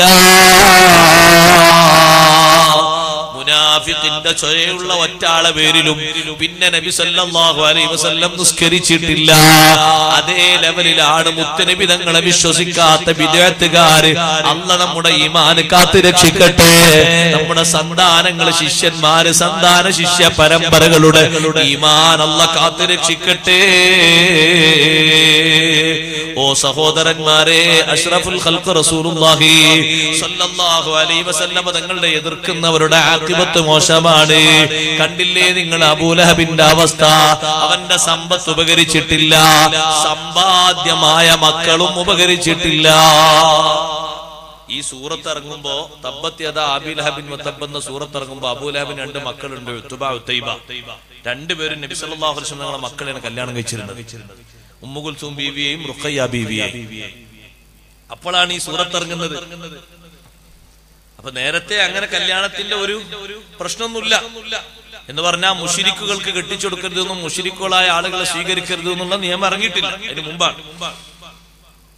ഈ സൂറത്ത് ഇറങ്ങിയപ്പോ അബൂലഹബും ഭാര്യയും വിളിച്ചിട്ട് പറഞ്ഞു, മക്കളെ, റഅസി മിൻ റഅസികുമാ ഹറാം ഇല്ലം തുതല്ലിഖാ ഇബ്നതൈ മുഹമ്മദ് സ്വല്ലല്ലാഹു അലൈഹി വസല്ലം. മുഹമ്മദ് നബിയുടെ സ്വല്ലല്ലാഹു അലൈഹി വസല്ലം സ്വലാത്ത് ഒറ്റയാളും മറക്കരുത്. ഈ സദസ്സിന് എത്ര സ്വലാത്ത് കിട്ടുന്നു അത്രയും ചൊല്ലണം. മുഹമ്മദ് നബി സ്വല്ലല്ലാഹു അലൈഹി വസല്ലം തങ്ങളുടെ മക്കളെ നിങ്ങൾ ത്വലാഖ് ചൊല്ലിയിട്ടില്ലെങ്കിൽ ഒരു ബന്ധു നമ്മൾ നിങ്ങളിട്ടില്ല, പെട്ടെന്ന് ത്വലാഖ്. ഉത്ബയും മുത്തൈബയും പോയി ത്വലാഖ് ചൊല്ലി. അതിൽ ഉത്തൈബ പിന്നീട് മക്ക വിജയത്തിന് അന്ന് ഇസ്ലാമിലേക്ക് വന്നു. ഈ ഉത്ബ എന്ത് ചെയ്തു എന്ന് പറയുന്നത്, നിങ്ങൾ കുറച്ച് ഗൗരവമുള്ള ആളാണ്. നബിതങ്ങൾ ഒരു അമ്മോശം കാക്കാന്റെ റോളുള്ള ആളല്ലേ. ഒന്നുമില്ലെങ്കിലും അൽ അമീൻ എന്ന് വിശ്വസിച്ച് ബഹുമാനിക്കുന്ന വലിയൊരു മഹത്വത്തിന്റെ ഉടമയല്ലേ. അള്ളാഹുവിന്റെ ഹബീബിലേക്ക് മകളെ ഏൽപ്പിച്ചു കൊടുത്തിട്ട് ഒരുപാട് ചീത്ത പറഞ്ഞു എന്ന് മാത്രമല്ല, നബിതങ്ങളെ മുഖത്തേക്ക് തുപ്പിക്കളഞ്ഞു. തുപ്പി നബിതങ്ങളെ മുഖത്തേക്ക് എത്തിയിട്ടില്ല, അത് തിരിച്ച് റിട്ടേൺ അടിച്ചു. ഞങ്ങളെ മുഖത്തേക്ക് എത്തിയിട്ടില്ല. അങ്ങനെ വേറെ കുറെ ആൾക്കാർ തുപ്പി തിരിച്ചത് പിന്നെ അയാളെ മുഖത്ത് വെള്ളപ്പാടുണ്ടായതൊക്കെ ഉണ്ട്. തുപ്പിയപ്പോ നബി സല്ലല്ലാഹു അലൈഹി വസല്ലം വലിയ സങ്കടമായി പോയി. ആരാ തുപ്പുന്ന നിങ്ങൾ നോക്ക്, മരുമകനല്ലേ സത്യത്തിൽ. അല്ലാഹുവിന്റെ ഹബീബ് സങ്കടം കൊണ്ട് പറഞ്ഞു പോയി, അല്ലാഹുമ്മ സല്ലിതു അലൈഹി കൽബൻ മിൻ കിലാബിക്. അല്ലാഹുവേ, നിന്റെ വന്യജീവികളിൽപ്പെട്ട ഏതെങ്കിലും ഒരു ജീവിയെ ഉത്ബയുടെ മേൽ അധികാരപ്പെടുത്തണേ അല്ലാഹ്. ഉത്ബ വന്നിട്ട് ബാപ്പയോട് അബൂലഹബിനോട് പറഞ്ഞു, ഞാൻ മകളെ ഏൽപ്പിച്ചു എന്ന് മാത്രല്ല ഒരുപാട് ചീത്ത പറഞ്ഞു. ഒറ്റ തുപ്പം കിട്ടുകൊടുത്തു. അബൂലഹബ് ചോദിച്ചു, വല്ലതും അപ്പൊ പറഞ്ഞിരുന്നോ? ഇങ്ങനൊരു വാക്ക് പറഞ്ഞിട്ടുണ്ട്, അല്ലാഹുമ്മ സല്ലിതു അലൈഹി കൽബൻ മിൻ കിലാബിക. അബൂലഹബ് പറഞ്ഞു, മോനെ എന്നാ നല്ലോണം സൂക്ഷിച്ചോളാം, ഒറ്റക്ക് എവിടേക്കും പോകരുത്. ആ ദുആ ഫലിക്കുമെന്ന് അബൂലഹബിന് അറിയാം. ഒറ്റക്ക് മോൻ എവിടേക്കും പോകരുത്, രാത്രി എവിടേക്കും യാത്ര ചെയ്യരുത്, കൂടെ ഒരാളും ഇല്ലാതെ പോകരുത്. കാരണം ദുആർന്നത് ആരാണ്? അൽ അമീനാണ്. അവിടുത്തെ ദുആഇന് ഇജാബത്ത് കിട്ടാതിരുന്നിട്ടില്ല, അത് അബൂലഹബിന് അറിയാം. നബി സല്ലല്ലാഹു അലൈഹി വസല്ലമ തങ്ങൾ മക്ക മണലാരണ്യത്തിൽ, അതേ മദീനയിൽ പോകുന്നതിന്റെ മുമ്പ് കഅബയുടെ മുറ്റത്ത് നിസ്കരിച്ചു കൊണ്ടിരിക്കുമ്പോഴല്ലേ ജനങ്ങളിൽ ഏറ്റവും ദുർനടപ്പുകാരനായ, ഏറ്റവും ദുർവൃത്തി ചെയ്യുന്ന ആളായ പരാജിതനായ ഉഖബത്ത് ബിൻ അബീ മുഅയ്ത് ഒട്ടകത്തിന്റെ കുടൽമാല കൊണ്ടുവന്ന് തലയിലിടുന്നത്, പെരടിയിലിടുന്നത് ഫാത്തിമ റളിയല്ലാഹു അൻഹ വന്നിട്ടതും എടുത്തു മാറ്റിയല്ലോ. അതിനുശേഷം നബി തങ്ങൾ അല്ലാഹുവിനോട് പറഞ്ഞില്ലേ, അല്ലാഹുമ്മ അലൈക ബി അബീ Jahl bin Hisham വഅലൈക B ഉത്ബത്ത് bin റബീഅ വശൈബത്ത് bin റബീഅ വൽവലീദ് bin Mughira വഉമയ്യത്ത് bin Khalaf. കുറേ പേരുകൾ നബി തങ്ങൾ എണ്ണി പറഞ്ഞല്ലോ. അവരെ നിലക്ക് നിർത്തണം, അവരെ നിലക്ക് നിർത്തണം, അവരെ നിലക്ക് നിർത്തണം. ഈ ദുആ നടന്നിട്ട് വർഷങ്ങൾക്ക് ശേഷം നടന്ന ബദർ സമരത്തില് ആ നേതാക്കൾ ഒറ്റൊന്നും കാണുന്നില്ല. മുഴുവൻ ആളുകളും പോയിട്ടുണ്ട്. അബൂലഹബ് ബദറിലേക്ക് പോയിട്ടില്ല. അബൂലഹബിന് അറിയാൻ പോയാ തിരിച്ചു വരാൻ കഴിയൂലാന്ന്. അബൂലഹബ് മകനോട് പറഞ്ഞു, മോനെ ഉത്ബ, ഒറ്റക്ക് എവിടേക്കും പോകരുത് കേട്ടോ. പക്ഷെ അബൂലഹബിന്റെ കൂടെയുള്ളൊരു യാത്രയിൽ ഉത്ബയും കൂടിയിട്ടുണ്ട്. അങ്ങനെ ഒരു യാത്രാ സംഘം പുറപ്പെട്ടു. വൈകുന്നേരം ആയപ്പോ ഒരു സ്ഥലത്ത് തമ്പടിക്കാൻ വേണ്ടി ഒരുങ്ങി. അപ്പൊ ആ പ്രദേശത്തുകാരനായ ഒരാൾ വന്നിട്ട് പറഞ്ഞു, ഇവിടെ നല്ലോണം ശ്രദ്ധിക്കണം, പുലികളെ ശല്യമുള്ള നാടാണ്. പുലികളെ നരികളെ ശല്യമുള്ള നാടാന്ന് പറഞ്ഞപ്പോ അപ്പോഴേക്ക് അബൂലഹബിന് ഓർമ്മ വന്നു, അല്ലാഹുമ്മ സല്ലിത് അലൈഹി കൽബൻ മിൻ കിലാബിക്.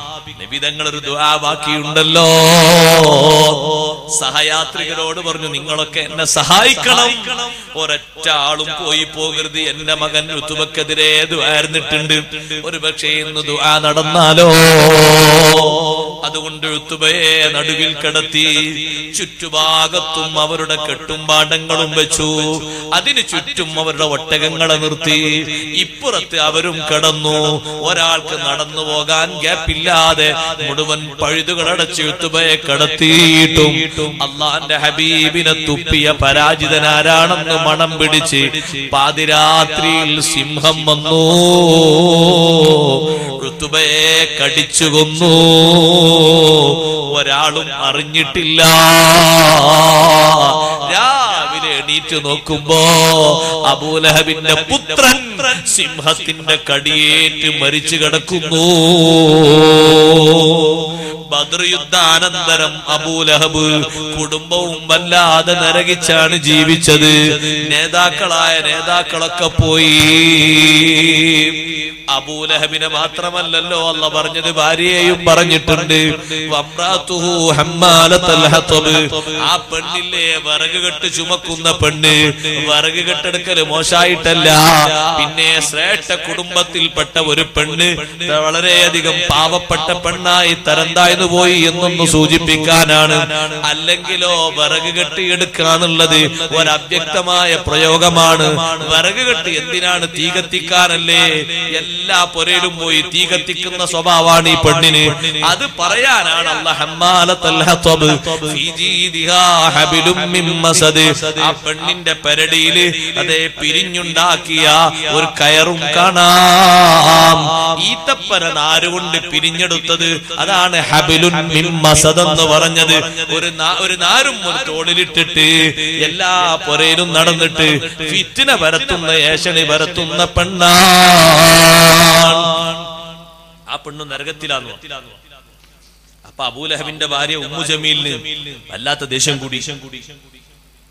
ഈ അബൂലഹബിന്റെ ഭാര്യയുടെ ആങ്ങളെയാണ് അബൂ സുഫിയാൻ. പിന്നീട് ഇസ്ലാമിൽ കടന്നു റളിയല്ലാഹു അൻഹു. അന്ന് അബൂ സുഫിയാൻ വന്നിട്ടില്ല. ഈ സൂറത്ത് ഇറങ്ങുമ്പോ അബൂ സുഫിയാൻ ഒരിക്കൽ വീട്ടിൽ വന്നപ്പോ പെങ്ങളും അളിയനൊക്കെ വല്ലാതെ ദുഃഖിച്ചിങ്ങനെ ഇരിക്കും. അപ്പൊ ചോദിച്ചു, എന്താണ്, നിങ്ങൾ അറിഞ്ഞില്ലേ ഞങ്ങളെ പറ്റി സൂറത്ത് ഇറങ്ങിയത്? ഞങ്ങളൊക്കെ നരകത്തിലാണ്. അബൂലഹബ് എന്തിനാന്ന് പറയാൻ പോയതെന്ന് ചോദിച്ചാൽ മതിയല്ലോ. തബ്ബല്ലക്കാലി ഹാദാ ദഅവതനാണ്. അബൂജഹൽ പോലും പറഞ്ഞിട്ടില്ല.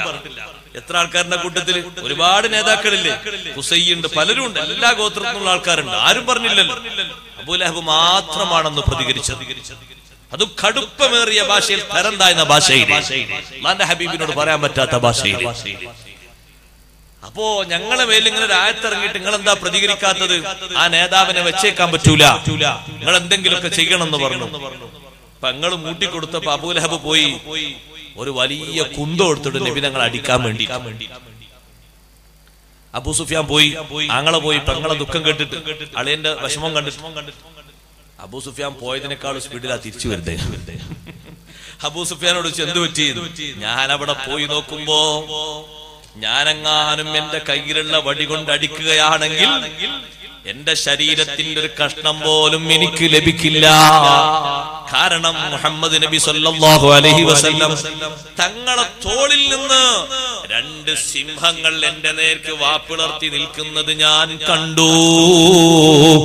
അതുകൊണ്ട് എനിക്ക് പിന്നെ അടിക്കുകയും വേണ്ട, ഒന്നും വേണ്ട, ഞാൻ വേഗം തിരിച്ചു വന്നതാണ്. അപ്പൊ ഉമ്മു ജമീൽ പറഞ്ഞു, ഞാനൊന്ന് നോക്കട്ടെ. തലേന്നൊരു കല്ലെടുത്ത് ഏറ്റിപ്പോയി. നബി തങ്ങളെ തലക്ക് കല്ലിടാൻ തെരഞ്ഞിങ്ങനെ പോയി. സാധാരണ ഉണ്ടാകുന്ന ഒരു സ്ഥലമാണല്ലോ കാബന്റെ മുറ്റത്ത്. അവിടെ പോയി എവിടെയും കാണുന്നില്ല. അപ്പൊ അപ്പുറത്തിരിക്കുന്നുണ്ട് അബൂബക്കർ സിദ്ദീഖ് റളിയല്ലാഹു അൻഹു. സിദ്ദീഖ് റളിയല്ലാഹു അൻഹു ചോദിച്ചു, അതിനെ സ്വാഹിബ് നിങ്ങളെ കൂട്ടുകാരൻ എവിടെ? എന്റെ തലയിലുള്ള കല്ല് കൊണ്ട് കുത്തിച്ചതക്കാനാണ് എവിടെ? അബൂബക്കർ സിദ്ദീഖ് റളിയല്ലാഹു അൻഹു ഇങ്ങനെ ചിരിച്ചിരിക്കുന്നുണ്ട്. കാരണം പരിസരത്ത് തന്നെ നബി തങ്ങൾ നിസ്കരിക്കുന്നത് പെണ്ണ് കാണുന്നില്ലല്ലോ. തൊട്ടടുത്ത് തന്നെ അള്ളാഹുവിന്റെ ഹബീബ് നിസ്കരിക്കുന്നുണ്ട്, പെണ്ണ് കാണുന്നില്ലല്ലോ. നിസ്കാരം കഴിഞ്ഞ് സലാം വീട്ടിട്ട് പറഞ്ഞു, നബിയെ ഉമ്മു ജമീല് വന്നില്ലേ? തങ്ങളെ തലക്ക് കല്ലിടാനാണല്ലോ വന്നത്. ഉമ്മു ജമീല് വീട്ടിൽ നിന്ന് പുറപ്പെടുമ്പോഴേക്ക് എന്നെ കാണാനുള്ള കാഴ്ച അള്ളാഹു എടുത്തു മാറ്റിയിട്ടുണ്ട്. എന്നെ ഉമ്മു ജമീല് കാണുകയില്ല. ബദർ യുദ്ധാനന്തരം അബൂലഹബ് പിറ്റേന്ന് വന്നു മക്കയുടെ സമീപത്തെ കാബയുടെ സമീപത്തേക്ക്. നേതാക്കളാറില്ല, കാബന്റെ സൈഡിൽ ഇങ്ങനെ ഒരു തിണ്ടുണ്ടായിരുന്നു പഴയ കാലം. ആ തിണ്ണയുടെ മേലാണ് അബൂജഹലും മുത്തുബയും ഷെയ്ബയും ഒക്കെ മുഴുവൻ ഫിത്നയും ഫസാദൊക്കെ പറയാൻ വേണ്ടി വന്നിരിക്കുക. അവിടെ അബൂലഹബ് ഇങ്ങനെ വന്നിരിക്കുമ്പോ നേതാക്കൾ ആരുമില്ല, ഉള്ളത് മുഴുവനും ചോട്ടാ നേതാക്കൾ. ഒരു കാരണവര് മാത്രം അബൂലഹബേ ഉള്ളൂ, അത് പോകാത്തോണ്ട് ബാക്കിയാണ്. അപ്പൊ അബൂലഹബ് ഇങ്ങനെ ചർച്ച ചെയ്ത് യുദ്ധാവലോകനം നടത്താൻ. പോണ്ടില്ലേന്നില്ലേ നമ്മളെ നേതാക്കളൊന്നും പോണ്ടില്ലേ? ഇത്ര പെട്ടെന്ന് എങ്ങനെ നമ്മളെ നേതാക്കളൊക്കെ കൊഴിഞ്ഞു പോയത്? ഒറ്റയടിക്കൊക്കെ പോയത്, ഒരൊറ്റന്ന് പോലും ബാക്കി പോയെണ്ണത്തിന് നേതാക്കളായിട്ട് ബാക്കിയാരുള്ള ആരുമില്ല. അബൂ സുഫിയാൻ പോകാത്തോണ്ട് രക്ഷപ്പെട്ടത്. ആരാ ബാക്കിയുള്ളത്? ഇതിങ്ങനെ പറഞ്ഞുകൊടുക്കുമ്പോ കൂട്ടത്തിൽ ഒരാൾ പറഞ്ഞു, യുദ്ധം ചെയ്തത് പുറത്തുനിന്ന് കുറെ ആൾക്കാർ വന്നിട്ട് കുറെ കറുപ്പും വെളുപ്പും ഒക്കെ ഇങ്ങനെ കണ്ടിട്ടുണ്ട്. കറുപ്പും വെളുപ്പും കണ്ടിട്ടുണ്ട് എന്ന് പറഞ്ഞപ്പോ അവിടെ പരിസരത്ത് ഇങ്ങനെ അടിച്ചു വാരിക്കൊണ്ടിരിക്കുന്നുണ്ട് അബ്ബാസ് റളിയല്ലാഹു അൻഹുവിന്റെ അടിമ അബൂ റാഫി. അബൂ റാഫി നബി തങ്ങളെ കൊണ്ട് നല്ല വിശ്വസിച്ച ആളാ.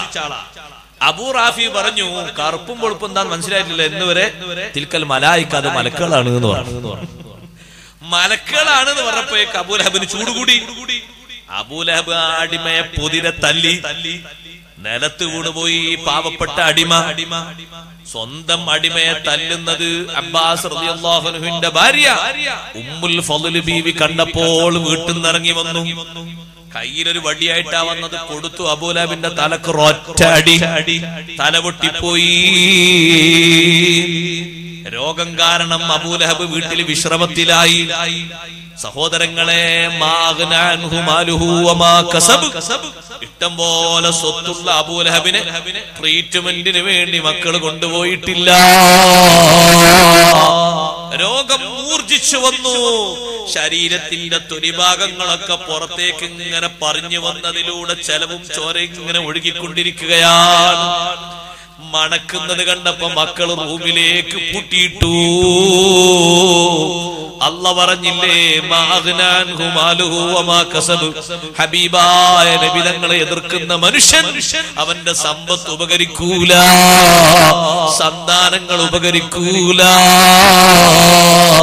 നേതാക്കൾ വന്നിട്ട് അബൂലഹബിന്റെ മക്കളോട് പറഞ്ഞു, നമ്മുടെ കാരണവരല്ലേ, നിങ്ങൾ വിഷമിപ്പിക്കരുത്, ട്രീറ്റ്മെന്റ് ചെയ്യണം, രോഗം ഭേദമാക്കണം. അവർ തുനിഞ്ഞില്ല.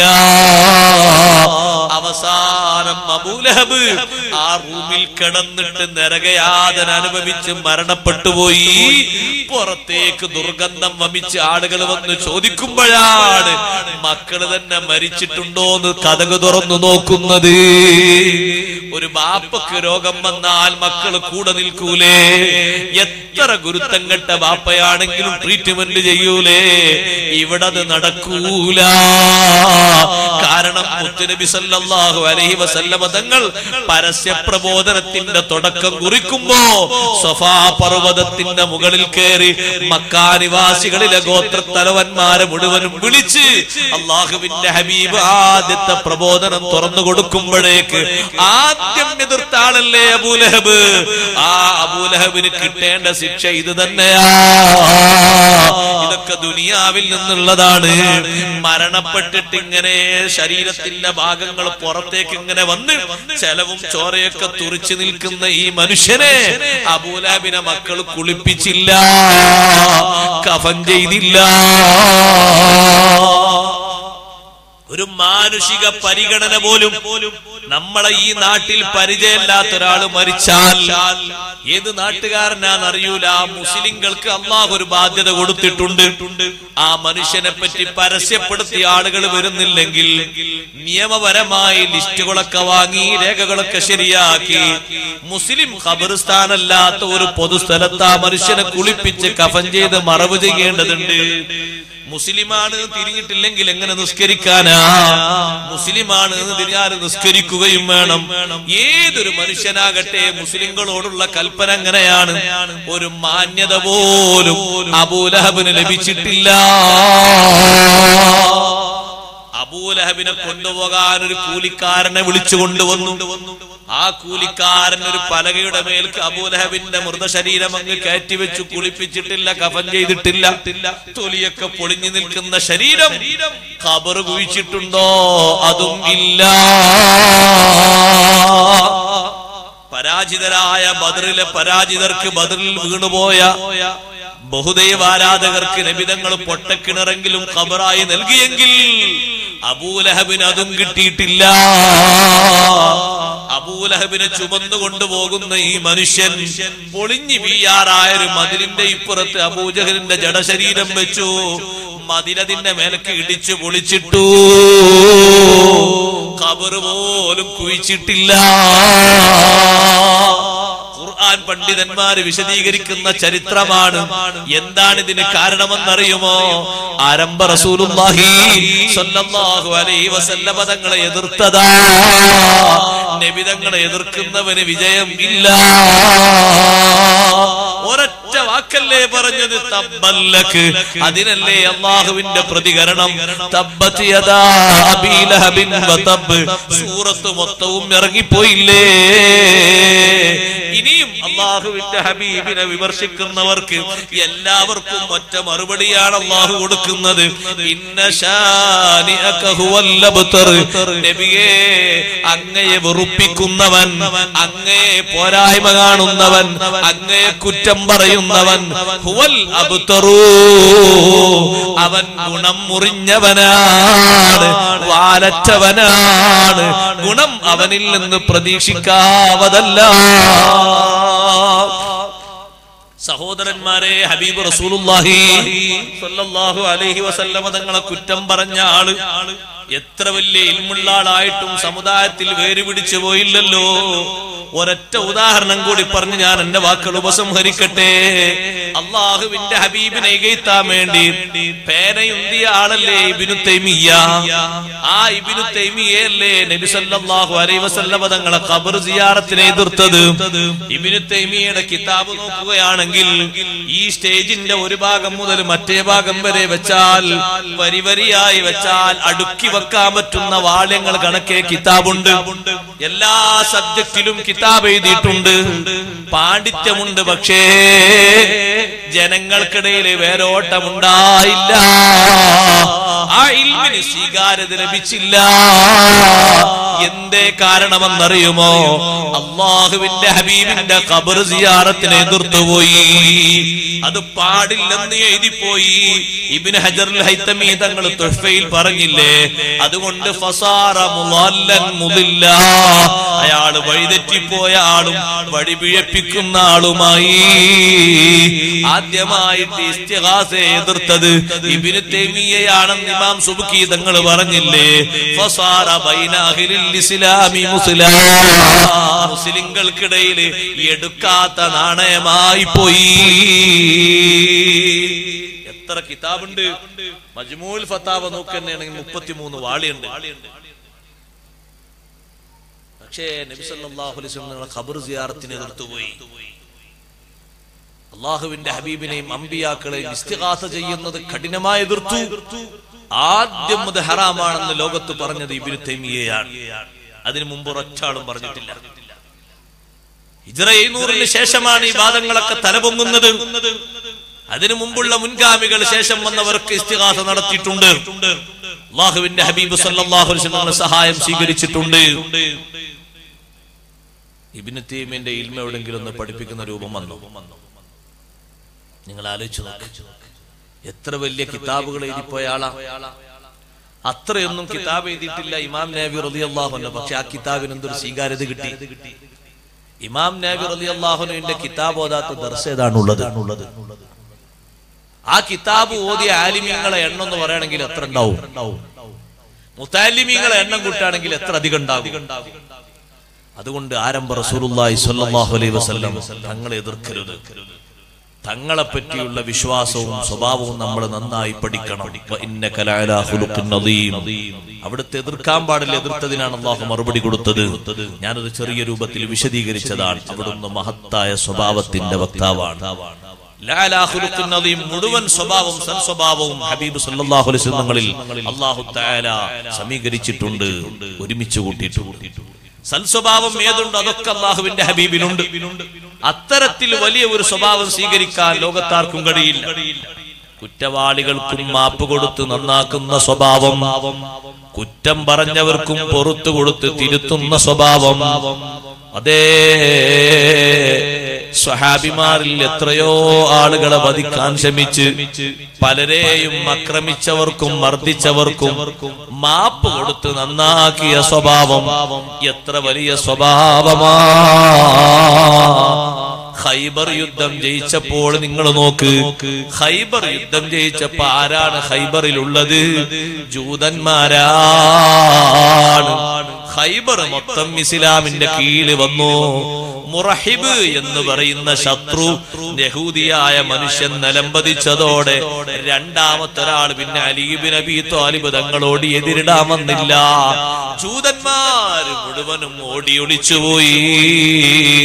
സ്വഹാബത്ത് ഉച്ചത്തിൽ തക്ബീർ ചൊല്ലി അല്ലാഹു അക്ബർ, ഖരിബത്ത് ഖൈബറൂ, ഖൈബർ കാലിയായി പോയി, എതിർക്കാൻ ഒരു കുട്ടിയില്ല. ആ ജൂതന്മാരെ മുഴുവനും നബി തങ്ങൾക്ക് ഖൈബറിന്റെ മണ്ണിൽ നിന്ന് നാടുകടത്താമായിരുന്നു. പക്ഷേ സ്നേഹത്തിന്റെ ദൂതനായ, കാരുണ്യത്തിന്റെ കേദാരമായ, മഹിതമായ സ്വഭാവത്തിന്റെ ഏറ്റവും ശ്രേഷ്ഠ പദവി അലങ്കരിക്കുന്ന ഹബീബ് റസൂലുള്ളാഹി സ്വല്ലല്ലാഹു അലൈഹി വസല്ലമ തങ്ങൾ ജൂതന്മാരവിടെ നിലനിർത്തി. നിങ്ങൾ പോകണ്ട, സ്വത്ത് മുഴുവനും ഇസ്ലാമിന്റെ കീഴിൽ വന്നു. ആ കാരക്കത്തോട്ടത്തിൽ നിങ്ങൾ പണിയെടുത്തോളൂ, എന്നിട്ട് നിങ്ങൾക്ക് അതിന്റെ ഒരു ശതമാനം നിങ്ങൾക്ക് ലാഭം തരാം. ബാക്കിയുള്ളത് ബൈത്തുൽ മാലിലേക്ക്, പൊതുഖജനാവിലേക്ക്, മദീനയിൽ അയക്കണം. ഒരൊറ്റ ജൂതന്മാർക്ക് അവിടെ വീട് കൊടുക്കാതെ അകറ്റാമായിരുന്നു. അല്ലാഹുവിന്റെ ഹബീബ് അത് ചെയ്തിട്ടില്ല. നബിതങ്ങൾ അവരോട് നിബന്ധന വെച്ചിട്ടുണ്ട്, ആർക്കും അക്രമം ചെയ്യാതെ ഇവിടെ ജീവിച്ചോളൂ, വരുന്ന ഒരാളെയും ശല്യം ചെയ്യരുത്, ഒരാളെയും എതിർക്കരുത്, ഒരാളെയും കൊല്ലരുത്. അല്ലാഹുവിന്റെ ഹബീബിന്റെ കാലത്ത് തന്നെ ഒരു സഹാബിയെ ജൂതന്മാര് തറവറ്റിച്ച് കളഞ്ഞു, കൊന്നുകളഞ്ഞു. അല്ലാഹുവിന്റെ ഹബീബ് അവരോട് ചോദിക്കാൻ വേണ്ടി വന്നപ്പോ അവര് പറഞ്ഞു അബദ്ധത്തിൽ പറ്റിപ്പോയതാണെന്ന്. ശരിയെങ്കിൽ അതിനുള്ള ശിക്ഷാ നടപടി സ്വീകരിച്ചോളൂ, അബദ്ധത്തിൽ സംഭവിച്ചതല്ലേ, നിങ്ങളെ കൊല്ലുന്നില്ല, 100 ഒട്ടകം കുടുംബക്കാർക്ക് കൊടുത്തോളൂ. എന്നിട്ടും അവരവിടെ നിലനിർത്തി. ഉമർ ഇബ്നുൽ ഖത്താബ് തങ്ങളെ കാലം വന്നപ്പോ ഇവരിടക്കിടക്ക് ഓരോരുത്തരെങ്ങനെ അടിച്ച് വീസാക്കാൻ തുടങ്ങി. ഓരോ നുണ അങ്ങനെ പറയാം. ഇപ്പോഴുള്ള ജൂതന്മാരെ നുണ അറിയുമ്പോൾ തന്നെ ലോകത്തെ ഏറ്റവും വലിയ നുണ പറഞ്ഞ ടീം ജൂതന്മാരാ. തീവ്രവാദികളും ഭീകരവാദികളും. നിങ്ങൾ ഫലസ്തീനിൽ എത്ര കുട്ടികളെ കൊന്നിട്ട് പറയും കുട്ടി കല്ലെടുത്തെറിഞ്ഞു. കല്ലൻ ആ കുട്ടി കണ്ടിട്ടുണ്ടാവില്ല. പരമ്പര നശിപ്പിക്കുക അവരെ വലിയൊരു ലക്ഷ്യമാണ്. അവരെ ശക്തി അല്ലാഹു ക്ഷയിപ്പിക്കുമാറാകട്ടെ. അവരെ വലിയൊരു വിഷയമാണത്, പരമ്പര നശിപ്പിക്കുക, തലമുറ തച്ച് തകർച്ച്. നിങ്ങൾ പോയി നോക്കൂ സഹോദരങ്ങളെ, കണ്ടാൽ നമ്മൾക്ക്, ഞാനൊക്കെ കണ്ടതല്ല, കണ്ണുകൊണ്ട് കണ്ടാൽ നമുക്ക് വലിയ വിഷമാകും. വെസ്റ്റ് ബാങ്കിലും റാമല്ലയിലും ഗാസയിലും മുസ്ലിങ്ങൾ താമസിച്ചിരുന്ന സ്ഥലത്തുള്ള കുടിലുകളൊക്കെ പൊളിച്ച് തകർത്ത് അവരവിടെ നിന്ന് ആട്ടി ഓടിച്ച് അവിടെ മുഴുവനും മതിൽ നിർമ്മിച്ചിരിക്കുകയാണ്. ഇതൊക്കെ ഞങ്ങളെ ഭൂമിയാണ് എന്നാ പറയുന്നത്. മറ്റുള്ള ആൾക്കാർ താമസിക്കുന്ന സ്ഥലം കയ്യേറിയിട്ട് ഇസ്ലാമിന്റെ കീഴിൽ ഖൈബർ എന്ന ഭൂമി വന്നിട്ടും ജൂതന്മാരെ നബി തങ്ങൾ പൊയ്ക്കോളൂ എന്ന് പറഞ്ഞില്ല, നിബന്ധന വെച്ചു. ഉമർ റളിയല്ലാഹു അൻഹു 2-3 നാട്ടുകാരോട് പോകാൻ പറഞ്ഞു. അപ്പൊ അവര് വന്ന് ചോദിച്ചു, നബി തങ്ങൾ ഞങ്ങളോട് നിൽക്കാൻ പറഞ്ഞേ, ഞങ്ങൾ എന്തിനാ നാട് എടുത്തുന്നത്?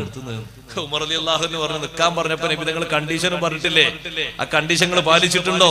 എണ്ണി പറഞ്ഞു, കൊണ്ട് പൊയ്ക്കോളൂ.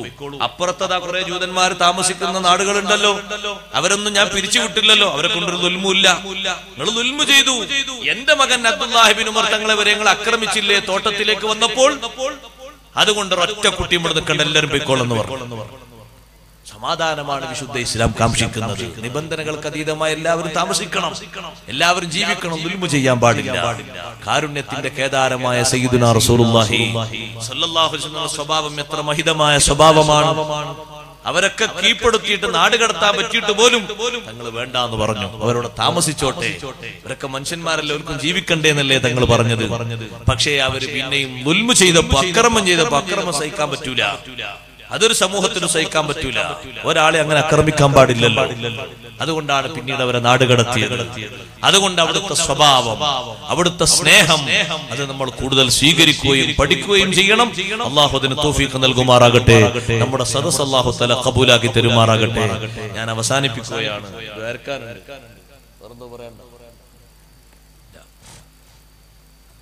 എല്ലാവരും എണീറ്റ് നിൽക്കി. നല്ല മുതബറക്കായ മജ്ലിസാണ്. ദുആഇന് നല്ല ഉത്തരം കിട്ടും. മദ്ഹ് ചൊല്ലിയിട്ട് എല്ലാവരും അവിടെ തന്നെ ഇരിക്കുക.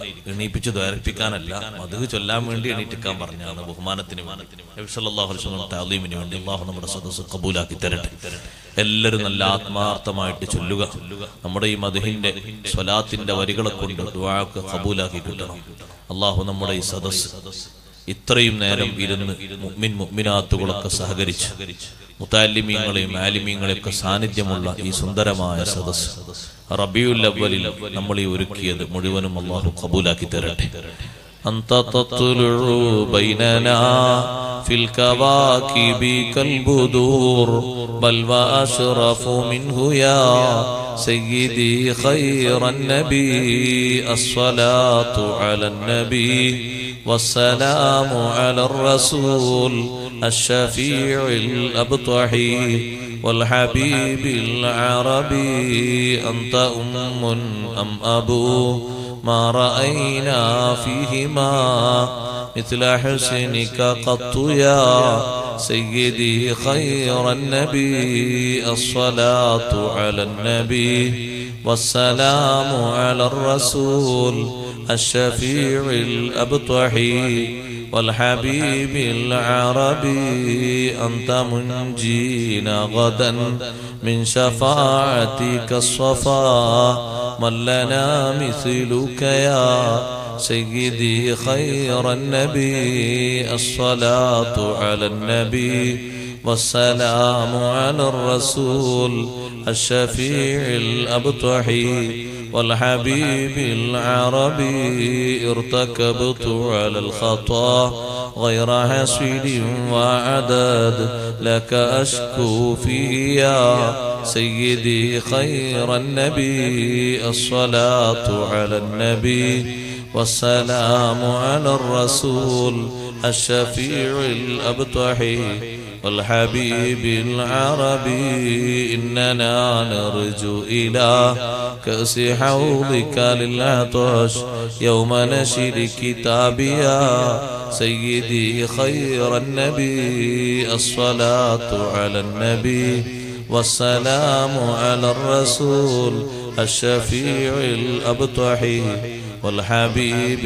العربي الشفاعة هب لنا في القيامة مشفقا واهلنا إن ضاعيا سيدي خير النبي الصلاة على النبي والسلام على الرسول الشفيع الأبطحي والحبيب العربي الصلاة على النبي كل وقت دائما لاح نجم في السماء سيدي خير النبي الصلاة على النبي والسلام على الرسول الشفيع الأبطحي والحبيب العربي.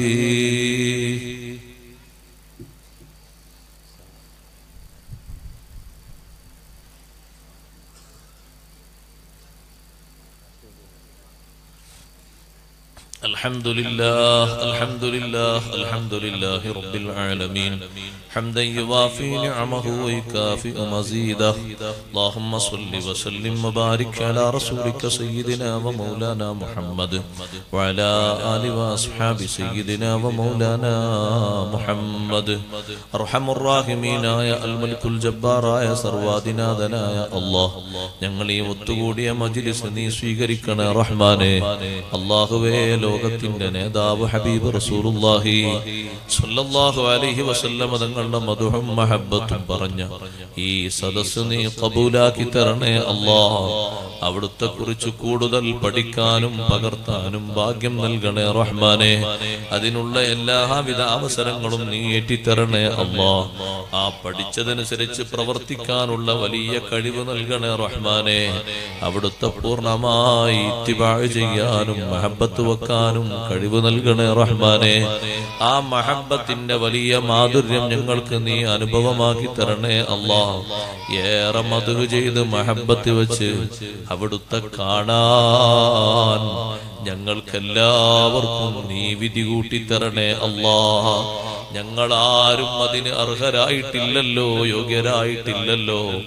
ദിക്റും സ്വലാത്തും മദ്ഹും ഖൈറായ കാര്യങ്ങളെ കൊണ്ട് ഞങ്ങളെ സ്വഭാവങ്ങളും ശരീരവും കൽബുമൊക്കെ നന്നാക്കി തന്ന് നല്ലൊരവസ്ഥയിൽ അവിടുത്തെ കാഴ്ച നൽകണേ റഹ്മാനെ. ദുനിയാവിലുള്ള വലിയ അഭിലാഷമാണ്, നീ അത് സാധിപ്പിക്കണേ അല്ലാഹ്. റബ്ബേ, അവിടുത്തെ ഹദ്റത്തിൽ ധാരാളം പ്രാവശ്യമെത്താനും സിയാറത്തിനും തൗഫീഖ് നൽകണേ അല്ലാഹ്. മഖ്ബൂലും മബ്റൂറുമായ ഹജ്ജ് ഉംറകൾക്ക് തൗഫീഖ് നൽകണേ അല്ലാഹ്.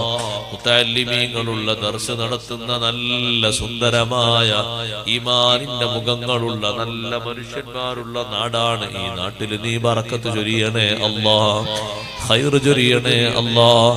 ഹബീബായ റസൂലുള്ളാഹി സ്വല്ലല്ലാഹു അലൈഹി വസല്ലം തങ്ങളോടുള്ള മദ്ഹും മഹബ്ബത്തും ഈ നാട്ടിൽ ദായിമാക്കി തരണേ അല്ലാഹ്. മുഴുവൻ ആഫാത്ത് മുസീബത്തുകളെ തൊട്ട് ഞങ്ങളെയും ഞങ്ങളെ ഉറ്റവര് ഉടയവര് ഞങ്ങളാക്കാൻ അധ്വാനിച്ചവര് മുഴുവൻ ആളുകളെയും നീ സലാമത്തിലാക്കണേ അല്ലാഹ്. മുഴുവൻ അപകടങ്ങളെ തൊട്ടും നീ കാക്കണേ അല്ലാഹ്. അല്ലാഹുവേ, അവസാനം വരെ ഞങ്ങളെ ഈമാൻ രക്ഷപ്പെടുത്തി തരണേ അല്ലാഹ്. ഈമാനിൽ നിന്ന് എപ്പോഴെങ്കിലും ഒരു സെക്കൻഡിൽ പിന്തിരിയുന്ന ദാരുണമായ അവസ്ഥ ഞങ്ങൾക്ക് ആർക്കും നൽകല്ലേ അല്ലാഹ്. ഞങ്ങളെ മക്കളെയും കുടുംബക്കാരെയും ഭാര്യമാരെയും സഹോദരന്മാരെയും ശിഷ്യന്മാരെയും സഹപാഠികളെയും ഉസ്താദുമാരെയും നീ സ്വാലിഹീങ്ങളിൽ പെടുത്തണേ അല്ലാഹ്. സ്വാലിഹീങ്ങളിൽ ഇടം നൽകണേ അല്ലാഹ്.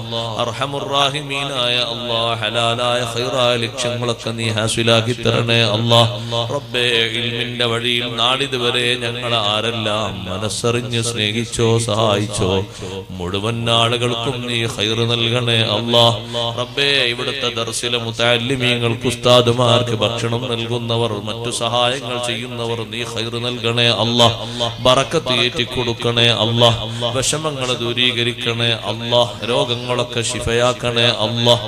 എല്ലാ കടങ്ങളും വീട്ടി കൊടുക്കണേ അല്ലാഹ്. എല്ലാ വിഷമങ്ങളിൽ നിന്നും മോചനം നൽകണേ അല്ലാഹ്. അല്ലാഹു അല്ലാഹ്,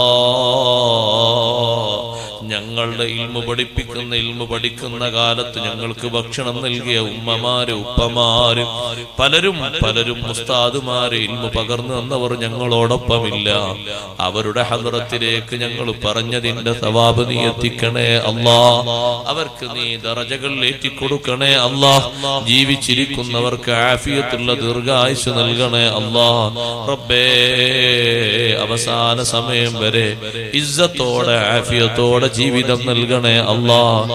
മരണം ഖൈറാകുന്ന നേരത്ത് ഒരാളോടും ഹക്ക് ബാക്കി വെച്ച് ഞങ്ങളെ നീ പിടിക്കല്ലേ അല്ലാഹ്. മുഴുവൻ ഹക്കുകളിൽ നിന്നും മുക്തമായി മരണം ഖൈറാകുന്ന സമയത്ത് ഏറ്റവും നല്ല കലിമ ലാ ഇലാഹ ഇല്ലല്ലാഹ് ഖൈറായ നിലക്ക് ചൊല്ലി ഞങ്ങളുടെ നേതാവ്, ലോകത്തിന്റെ നേതാവ് ഹബീബ് റസൂലുള്ളാഹി സ്വല്ലല്ലാഹു അലൈഹി വസല്ലമ തങ്ങളുടെ മന്ദസ്മിതമായ സുന്ദര പൂമുഖം ഒരു നോക്ക് കണ്ടു പിരിയാൻ തൗഫീഖ് നൽകണേ അല്ലാഹ്. ആ രംഗത്ത് ഞങ്ങളെ ആരെയും വഷളാക്കല്ലേ അല്ലാഹ്. ആഖിറത്തിൽ അവിടുത്തെ ജിവാറിൽ ഞങ്ങളെ കുടുംബസമേതം ശിഷ്യന്മാരടക്കം ഉസ്താദുമാരടക്കം മുഹിബ്ബീങ്ങളടക്കം ഈ